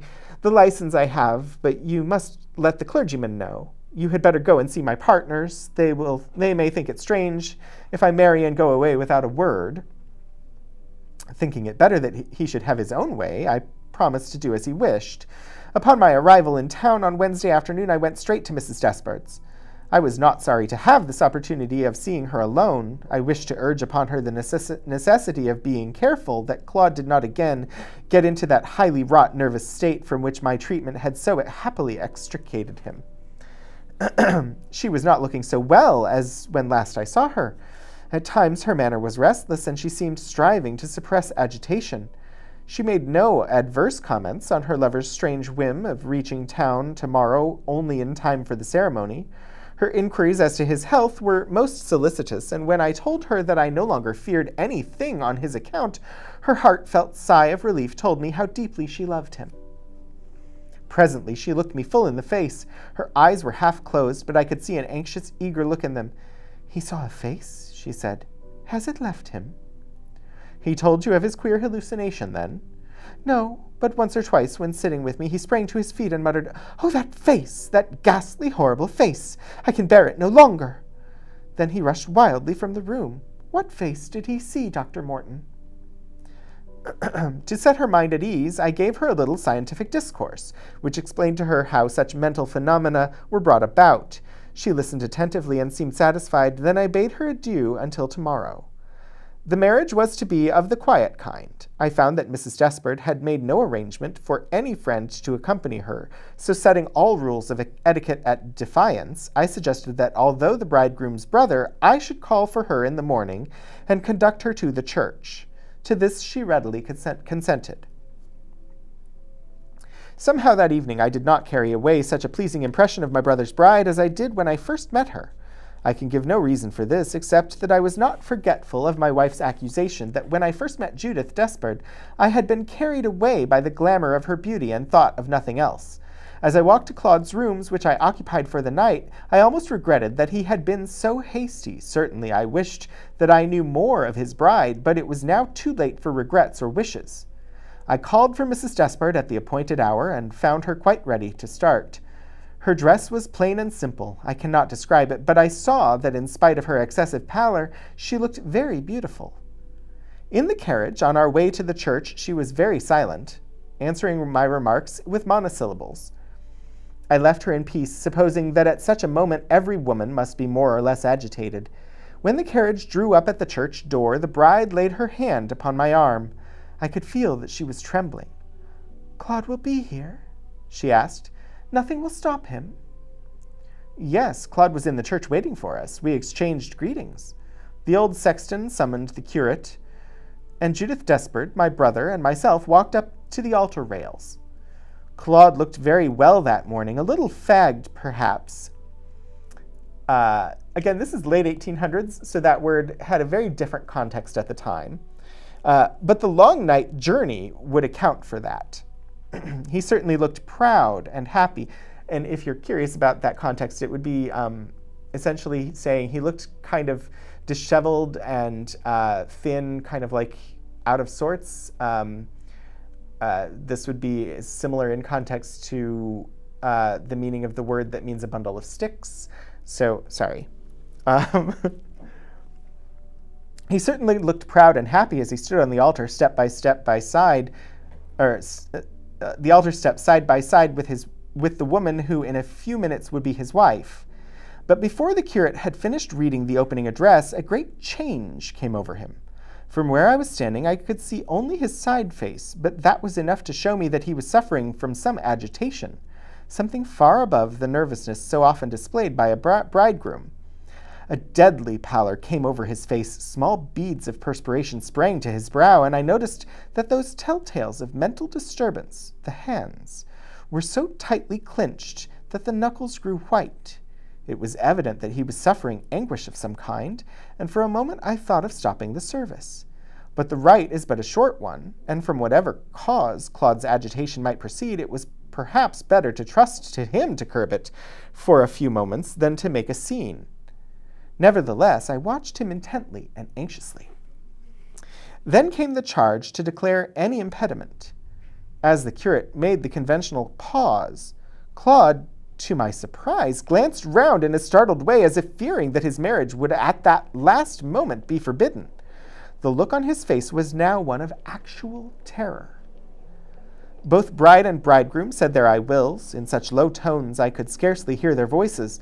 Then, in pursuance of my duty, I gave the woman to the priest. He joined the hands of Claude and Judith.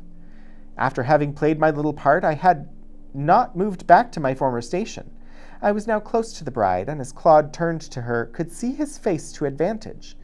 It was positively distorted with suppressed emotion of some kind. His mouth was set, and I could see that his teeth were closed on his upper lip. He did not look at his fair bride. His gaze passed over her shoulder. In fact, he seemed almost oblivious to her presence. I was dreadfully frightened. The clergyman's voice rang out, "I, Claude, take thee, Judith, to my wedded wife." Then, hearing an echo of his words, he paused. "Repeat after me," he prompted. Again he began, "I, Claude," but his voice was drowned in a louder one, which rang through the empty church. With a fierce cry and an inexpressible rage, Claude had thrown the bride's hand from him and was pointing and gesticulating toward the wall upon which his eyes were riveted. "Here! Even here!" he almost shrieked. "That cursed, white, wicked, dying face! Whose is it? Why does it come between me and my love? Mad! Mad! I am going mad!" I heeded not the clergyman's look of dismay, or the bride's cry of distress. I thought of nothing but my unfortunate brother. Here, at the moment which should be the happiest he had yet known, the gruesome hallucination had come back to him. I threw my arm round him and tried to calm him. "It is fancy, dear boy," I said. "In a moment it will be gone." "Gone? Why does it come? What have I to do with this dying man? Look, Frank, look! Something tells me if you look, you will see it. There! There! Look there!" His eyes were ever fixed on the same point. He grasped my arm convulsively, and I am ashamed to say that I yielded and looked in the direction of his gaze. "There is nothing there," I said smoothly. "Look!" he exclaimed. "It will come to you as it me." It may have been the hope of convincing Claude of the illusionary nature of the sight which tormented him. It may have been some strange fascination wrought by his words and manner which made me for some moments gaze with him. God of heaven! I saw gradually forming out of the nothing, gathering on the blank wall in front of me, a face, or a semblance of a face, white, ghastly, horrible. Long, dank, wet-looking dark hair, eyes starting from their sockets, lips working. The whole appearance of that face of a man who is struggling with death in every detail as Claude had described it. And yet, to me, that face was more terrible than ever it could be to Claude. I gazed in horror. I felt my eyes growing riveted to the sight as his own. I felt my whole frame trembling. I knew that in another moment I should be raving as wildly as he raved. Only his hoarse whisper recalled to my senses. "You see?" he asked, or rather asserted. Horror forced the truth from me. "I see, or fancy I see," I answered. With a wild laugh, Claude broke from me. He rushed down the church and disappeared. As he left me, the face, thank heaven, faded from the wall or from my imagination. I turned to my companions. Judith Despard was lying in a dead swoon on the altar steps. The curate, with trembling hands, was loosening the throat of her dress. I called for water. The sexton brought it. I bathed the poor woman's temples, and in a few minutes she sighed, opening her eyes, and then shuddered. I took her in my arms and staggered to the church door. The curate removed his surplice and followed me. I placed my almost senseless burden in the carriage. "For heaven's sake, see her home," I said to the curate. "I must go and look after my brother. As soon as I have seen him, I will come round to Mrs. Despard's. Get her home quickly. The coachman knows where to go."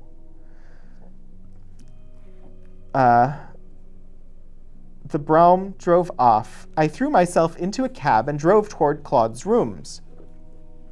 I hoped he might have gone straight there. To my great relief, when I reached his house, he was on the doorstep. We entered his room together. He sank wearily into a chair and buried his face in his hands. I was scarcely less agitated than himself, and my face, as I caught its reflection in the mirror, was as white as his own. I waited for him to speak. Presently he raised his head. Go to her, he said. Ask her why that face comes between us. You saw it, even you. It can be no fancy of mine. Tell her we can meet no more. I will wait until you are calmer before I go. Calm? I am myself now. The thing has left me as it always does. Frank, I have hidden from you one peculiarity of my state. That awful face never shows itself to me unless I am in her company. Even at the altar it came between us. Go to her. Ask her why it comes. I left him, but did not quit the house for some time. I went into an adjoining room and tried to collect my thoughts, for, as I said, my mind was more troubled than even Claude's could be. I am ashamed to reassert it. I am willing to own that excitement, but my brother's impressive manner, superstition, what I did not know I possessed, anything that may bear a natural explanation, may have raised that vision. But why should that phantom, gathering and growing from nothing until it attained form, or at least semblance, have been the face of one I had known? Why should the features distorted in deadly agony have been those of my brother Stephen? For his was the dreadful face which Claude's prompting or my own imagination had raised. Almost like one in a dream, I went to do Claude's bidding. I was thankful upon reaching Mrs. Despard's to find that she had gone to her room and left word that she could see no one today. This gave me time to consider the position. Acting on a sudden impulse, I went to the telegraph office and sent instructions to my wife to forward to me by passenger train a small box in which I kept old letters and papers. Then I went back to Claude, and after some persuasion, induced him to leave town at once.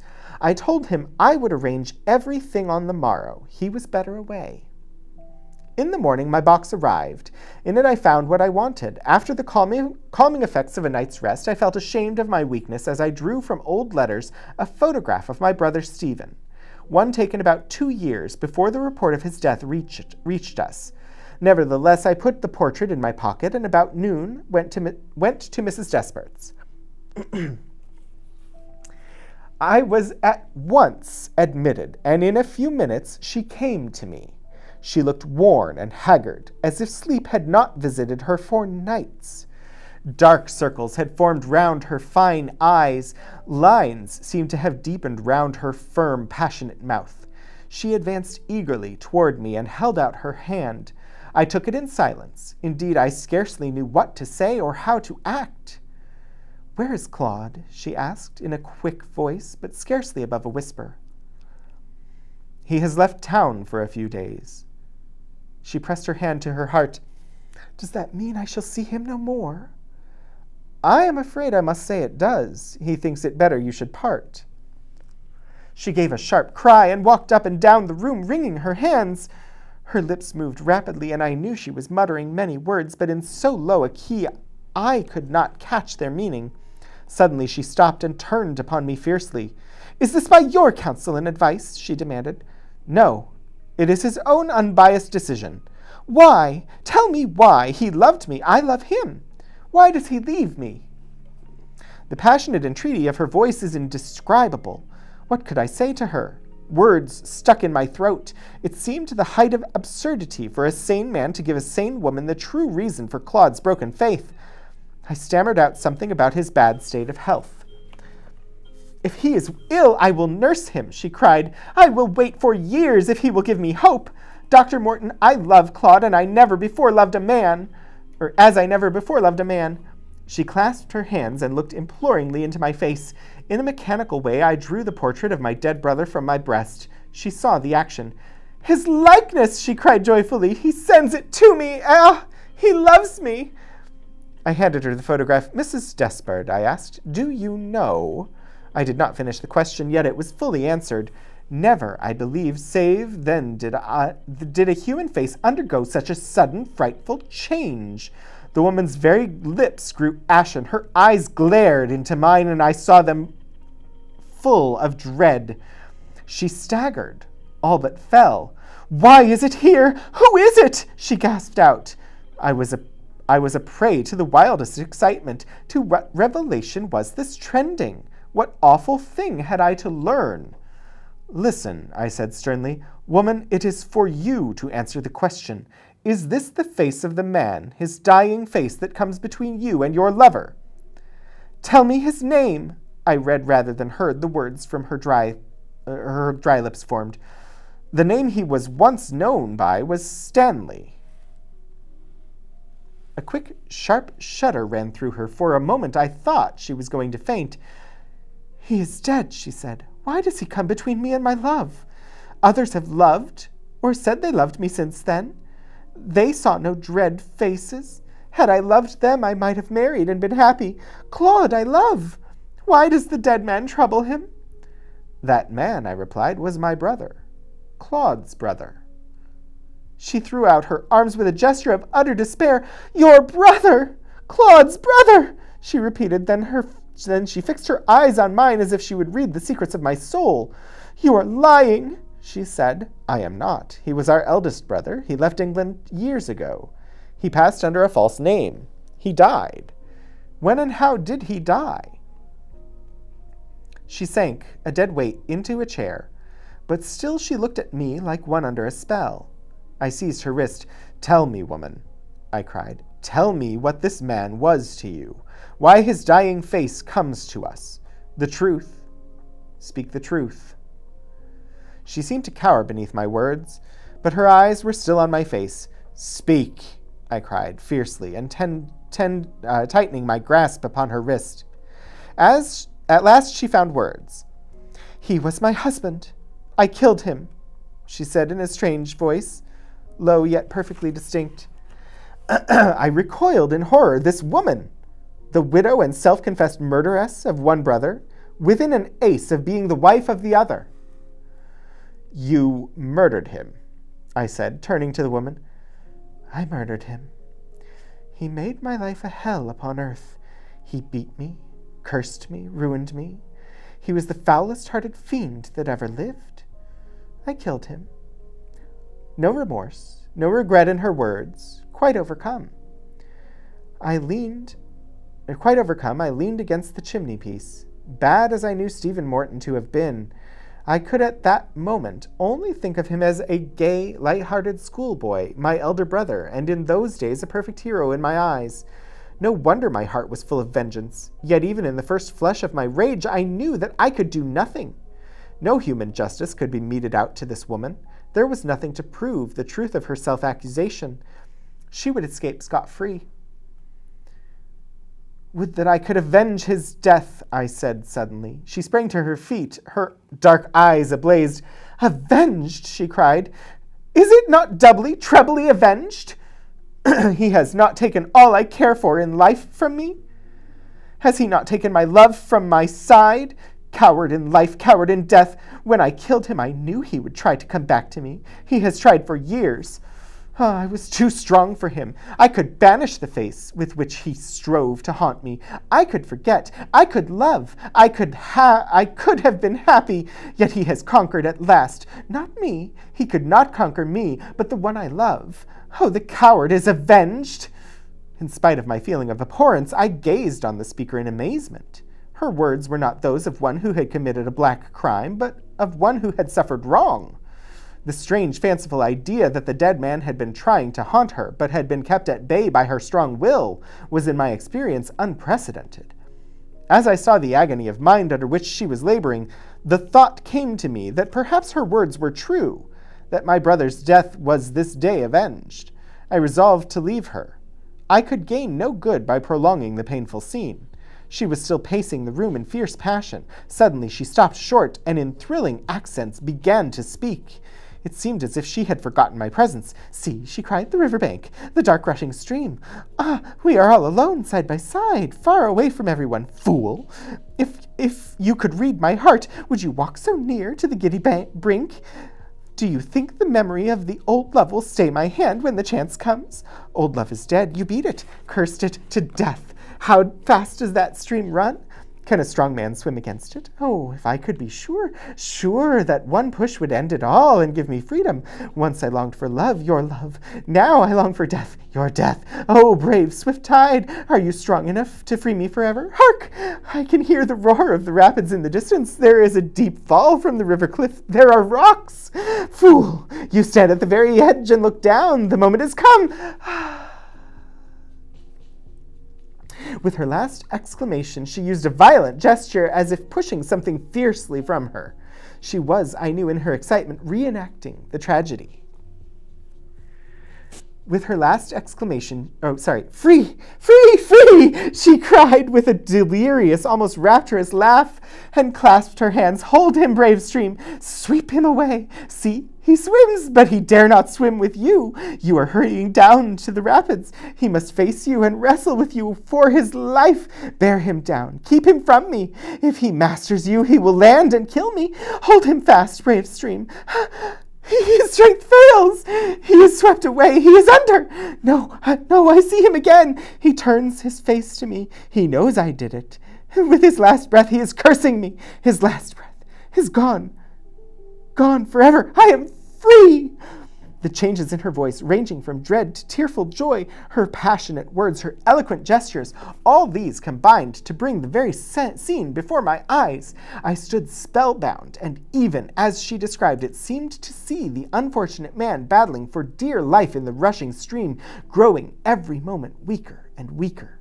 As the woman's last wild exclamation, "Gone forever, I am free," rang from the room, I seemed to hear the cry of despair, drowned as the waves closed over the wretched man's head. I knew every detail of my brother's fate. Oh, sorry, I need a sip of water.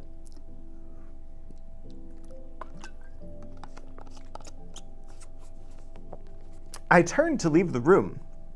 I longed to get away, and if possible to banish the events of the day from my mind. It was not given to me to be Stephen Morton's avenger. My hand was on the door when the woman sprang to my side. She grasped my arm and drew me back into the room. "Look," she whispered. "Do you see it? There. The face, that awful face. It has come at last to me. The dead man has conquered. There, look! His eyes glaring, his mouth mocking. Now it has once come. I shall see it always. Always. Look!" No, I was not doomed again to see or to fancy I saw that face. Its mission, so far as I was concerned, was at an end. But the look of concentrated horror which Judith Despard cast at the wall of the room beggars description. Then, with a piteous cry, she fell at my feet and seemed to strive to make me shield her from something she dreaded. I raised her. She broke from my grasp and again fell upon the floor, this time in paroxysms of madness. My tale is ended. That night she was removed to a private lunatic asylum, where for 3 years she was kept at my expense. She died raving mad from inquiries, and from inquiries I made I know that from the moment when it first appeared to her to the hour of her death, the face of the man she had killed was ever with Judith Despard.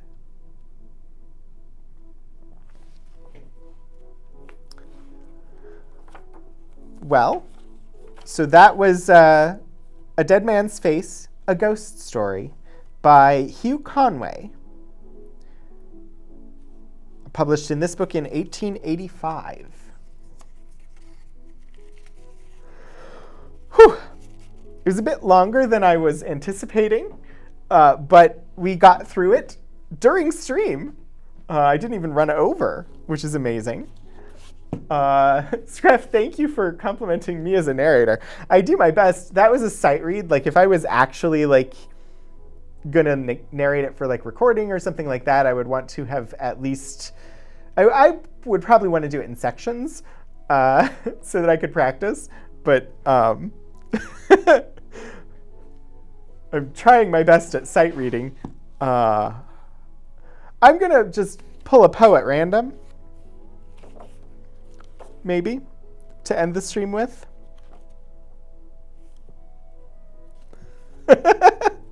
Oh, Crafty Becky, thank you. And Millie Glitch, thank you. I don't know Poe. I'm going to check and see how long this is. I want... Let's see. I know some Poe. I don't know lots of Poe. And I don't want one that's too long. How about Eleonora? Does anybody know Eleonora? I thought that was a good ghost story. I've never read that author before, but for the 1880s, that was a good ghost story. It's not like super haunting, but I thought it was good. So now I'm going to look at, this is Edgar Allan Poe. Sorry, there's a embossed watermark in these pages, which is, I don't think you'll be able to make it out. It's here on the side. I can't tell what it says. But this is a 10-page story by Poe. Subconservatione forme specifice salva anima. Raymond Lully.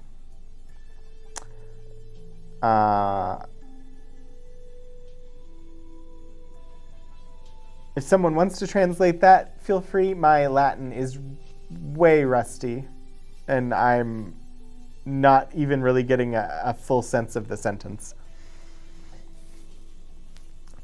I am come of a race noted for vigor of fancy and ardor of passion. Men have called me mad, but the question is not yet settled whether madness is or is not the loftiest intelligence. Whether much that is glorious, whether all that is profound does not spring from disease of thought, from moods of mind exalted at the expense of the general intellect. They who dream by day are cognizant of many things which escape those who dream only by night. In their gray visions they obtain glimpses of eternity and thrill in waking, to find that they have been upon the verge of the great secret. In snatches they learn something of the wisdom which is of good, and more of the mere knowledge which is of evil. They penetrate, however, rudderless or compassless into the vast ocean of the light ineffable, and again, like the adventures of the Nubian geographer, agressi sunt mare tenebrarum, quid in eo esset exploraturi. We will say then that I am mad. I grant at least that there are two distinct conditions of my mental existence. The condition of a lucid reason, not to be disputed, and belonging to the memory of events forming the first epoch of my life, and a condition of shadow and doubt appertaining to the present and to the recollection of what constitutes the second great era of my being. Therefore, what I shall tell of the earlier period believe, and to what I may relate of the later time give only such credit as may seem due, or doubt it altogether. Or if doubt it ye cannot, then play unto its riddle the Oedipus. She whom I loved in youth, and of whom I now pen calmly and distinctly these remembrances, was the sole daughter of the only sister of my mother, long departed. Eleonora was the name of my cousin. We had always dwelled together beneath the tropical sun, in the valley of the many-colored grass.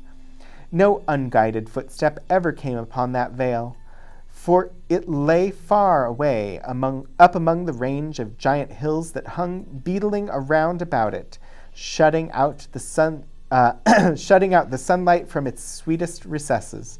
No path was trodden in its vicinity, and to reach our happy home there was need of putting back with force the foliage of many thousands of forest trees, and of crushing to death the glories of many millions of fragrant flowers. Thus it was that we lived all alone, knowing nothing of the world without the valley, I and my cousin and her mother. From the dim regions beyond the mountains, at the upper end of our encircled domain, there crept out a narrow and deep river, brighter than all save the eyes of Eleonora. And winding stealthily about in mazy courses, it passed away, at length, through a shadowy gorge, among hills still dimmer than those whence it had issued. We called it the River of Silence, for there seemed to be a hushing influence in its flow. No murmur arose from its bed, and so gently it wandered along that the pearly pebbles upon which we loved to gaze far down within its bosom, stirred not at all, but lay in a motionless content, yet in its own old station shining on gloriously forever. The margin of the river, and of the many dazzling rivulets that glided through devious ways into its channel, as well as the spaces that extended from the margins away down into the depths of the streams until they reached the bed of pebbles at the bottom. These spots, not less than the whole surface of the valley, from the river to the mountains that girdled it in, were carpeted all by a soft green grass, thick, short, perfectly even, and vanilla perfumed, but so besprinkled throughout with the yellow buttercup, the white daisy, the purple violet, and the ruby-red asphodel, that its exceeding beauty spoke to our hearts in loud tones of the love and of the glory of God. There's an illustration in here. Eleonora, we waded in the river of silence, for there seemed to be a hushing influence in its flow. And you should see the bottom of the illustration. Death appears to be in the reflection in the water. And here and there in groves about this grass, like wildernesses of dreams, sprang up fantastic trees whose tall, slender stems stood not upright but slanted gracefully toward the light that peered at noonday into the center of the valley. Their bark was speckled with the vivid alternate splendor of ebony and silver, and was smoother than all save the cheeks of Eleonora, so that but for the brilliant green of the huge leaves that spread from their summits in long, tremulous lines, dallying with the zephyrs, one might have fancied them giant serpents of Syria doing homage to their sovereign, the sun. Hand in hand about this valley for 15 years roamed I with Eleonora before love entered within our hearts. It was one evening at the close of the 3rd lustrum of her life, and of the 4th of my own, that we sat, locked in each other's embrace, beneath the serpent-like trees, and looked down within the waters of the river of silence at our images therein. We spoke no words during the rest of that sweet day, and our words, even upon the morrow, were tremulous and few. We had drawn the god Eros from that wave, and now we felt that we had enkindled within us the fiery souls of our forefathers. The passions which had for centuries distinguished our race came thronging with the fancies for which they had been equally noted, and together breathed a delirious bliss over the valley of the many-colored grass. A change fell upon all things. Strange, brilliant flowers, star-shaped, burst out upon the trees where no flowers had been known before. The tints of the green carpet deepened, and when, one by one, the white daisies shrank away, there sprang up, in place of them, 10 by 10 of the ruby-red asphodel. And life arose in our paths, for the tall flamingo, hitherto unseen, with all gay glowing birds, flaunted his scarlet plumage before us. The golden and silver fish haunted the river, out of the bosom of which issued, little by little, a murmur that swelled, at length, into a lulling melody, more divine than that of the harp of Aeolus, sweeter than all save the voice of Eleonora. And now, too, a voluminous cloud, which we had long watched in the regions of Hesper, floated out thence, all gorgeous in crimson and gold, and settling in peace above us, sank day by day, lower and lower, until its edges rested upon the tops of the mountains, turning all their dimness into magnificence, and shutting us up, as if forever, within a magic prison house of grandeur and glory. The loveliness of Eleonora was that of the seraphim, but she was a maiden, artless and innocent as the brief life she had led among the flowers. No guile disguised the fervor of love which animated her heart, and she examined with me its inmost recesses as we walked together in the valley of the many-colored grass, and discoursed of the mighty changes which had lately taken place therein. At length, having spoken one day in tears of the last sad change which must befall humanity, she thenceforward dwelt only upon this one sorrowful theme, interweaving it into all our converse, as in the songs of the bard of Schiraz. The same images are found occurring again and again in every impressive variation of phase. She had seen that the finger of death was upon her bosom, that like the ephemeron, she had been made perfect in loveliness only to die. but the terrors of the grave to her lay solely in a consideration which she revealed to me one evening at twilight by the banks of the River of Silence. She grieved to think that having entombed her in the valley of the many-colored grass, I would quit forever its happy recesses, transferring the love which now was so passionately her own to some maiden of the outer and everyday world. And then and there I threw myself hurriedly at the feet of Eleonora and offered up a vow to herself and to heaven, that I would never bind myself in marriage to any daughter of earth, that I would in no manner prove recreant of her dear memory, or to the memory of the devout affection with which she had blessed me. And I called the mighty ruler of the universe to witness the pious solemnity of my vow, and the curse which I invoked of him and of her, a saint in illusion, should I prove traitorous to that promise, involved a penalty of the exceeding great horror of which will not permit me to make record of it here. And the bright eyes of Eleonora grew brighter at my words, and she sighed as if a deadly burden had been taken from her breast, and she trembled and very bitterly wept, but she made acceptance of the vow, for what was she but a child, and it made easy to her the bed of her death. And she said to me not many days afterward, tranquilly dying, that because of what I had done for the comfort of her spirit, she would watch over me in that spirit when departed, and if so it were permitted her, return to me visibly in the watches of the night. But if this thing were indeed beyond the power of the souls in paradise, that she would at least give me frequent indications of her presence, sighing upon me in the evening winds, or filling the air which I breathed with perfume from the censers of the angels.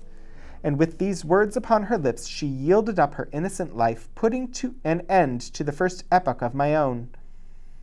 Thus far I have faithfully said, but as I pass the barrier in time's path, formed by the death of my beloved, and proceed with the second era of my existence, I feel that a shadow gathers over my brain, and I mistrust my perfect sanity of the record. But let me on. Years dragged themselves along heavily, and still I dwelled within the valley of many-colored grass, but a second change had come upon all things. The star-shaped flowers shrank into the stems of the trees and appeared no more. The tints of the green carpet faded, and one by one the ruby-red asphodels withered away, and there sprang up, in place of them, 10 by 10, dark, eye-like violets, that writhed uneasily and were ever encumbered with dew. And life departed from our paths, for the tall flamingo flaunted no longer his scarlet plumage before us, but flew sadly from the vale into the hills, with all the gay glowing birds that had arrived in his company. And the golden and silver fish swam down through the gorge at the lower end of our domain and bedecked the sweet river never again. And the lulling melody that had been softer than the wind harp of Aeolus, and more divine than all save the voice of Eleonora, it died little by little away, in murmurs growing lower and lower until the stream returned, at length, utterly into the solemnity of its original silence. And then, lastly, the voluminous cloud uprose, and abandoning the tops of the mountains to the dimness of old, fell back into the regions of Hesper, and took away all its manifold golden and gorgeous glories from the valley of the many-colored grass. Yet the promises of Eleonora were not forgotten, for I heard the sounds of the swinging in the censers of the angels, and streams of a holy perfume floated ever and ever about the valley. And at lone hours, when my heart beat heavily, and winds that bathed my brow came upon me laden with soft sighs, and indistinct murmurs filled often the night air, and once, oh, but only once, I was awakened from a slumber like the slumber of death by the pressing of spiritual lips upon my own. But the void within my heart refused even thus to be filled. I longed for the love which had before filled it to overflowing. At length the valley pained me through its memories of Eleonora, and I left it forever for the vanities and turbulent triumphs of the world. I found myself within a strange city, where all things might have served to blot from recollection the sweet dreams I had dreamed so long in the valley of many-colored grass. The pomps and pageantries of a stately court, and the mad clangor of arms, and the radiant loveliness of women bewildered and intoxicated my brain. But as yet my soul had proved true to its vows, and the indications of the presence of Eleonora were still given me in the silent hours of the night. Suddenly these manifestations, they ceased, and the world grew dark before mine eyes, and I stood aghast at the burning thoughts which possessed, at the terrible temptations which beset me. For there came from some far, far distant and unknown land into the gay court of the king I served, a maiden to whose beauty my whole recreant heart yielded at once, at whose footstool I bowed down with a struggle in the most ardent, in the most abject worship of love. What indeed was my passion for the young girl of the valley in comparison with the fervor and the delirium of the spirit-lifting ecstasy of adoration with which I poured out my whole soul in tears at the feet of the ethereal Ermengarde? How bright was the seraph Ermengarde! And in the knowledge I had room for, and in that knowledge I had room for none other. Oh, divine was the angel Ermengarde! And as I looked down into the depths of her memorial eyes, I thought only of them and of her. I wedded, nor dreaded the curse I had invoked, and its bitterness was not visited upon me. And once again, in the silence of the night, there came through my lattice the soft sighs which had forsaken me, and they modeled themselves into familiar and sweet voice, saying, "Sleep in peace, for the spirit of love reigneth and ruleth, and in taking to thy passionate heart her who is Ermengarde, thou art absolved, for reasons which shall be made known to thee in heaven, of thy vows unto Eleonora." That was one I was not familiar with. And a little bit less dark than the last one that we read by the other author. According to a translation I found, sub conservatoni formae I can't pronounce things at the moment. I've read too many things today. Specificii salva. The soul is saved through preservation of a specific form. Raymond Lully was a medieval philosopher, theologian, missionary, poet from around 1234 to 1315. Apparently, he was stoned to death by Muslims he was trying to convert. Oh, geez. Thank you, Hannah, for providing that information. That did take us beyond the end of our normal stream time, but that's okay. I am going to switch us over now to Facecam just so that I can say goodbyes and find someone to raid. I hope that this was fun. I want to thank everybody for coming and listening to me read some stories. I will be live again next Wednesday at 2:30 p.m. for another Archival Adventures, where I will be continuing with some spooky-themed stuff. I may look for that sanitarium collection. I will keep the Edgar Allan Poe on hand, and maybe we can read some of the shorter works from Poe at the beginning and end of the stream. I think those sound like good ideas. I also plan at some point later this month to read or to share some of our collections with human hair in them, and maybe some of the Halloween cookbook things that we have. Those all sound like fun things to do. Let me see who we're going to raid today.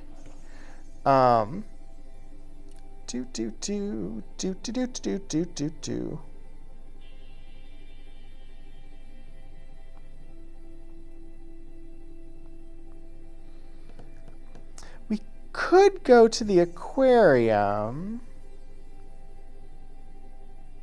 like we normally do.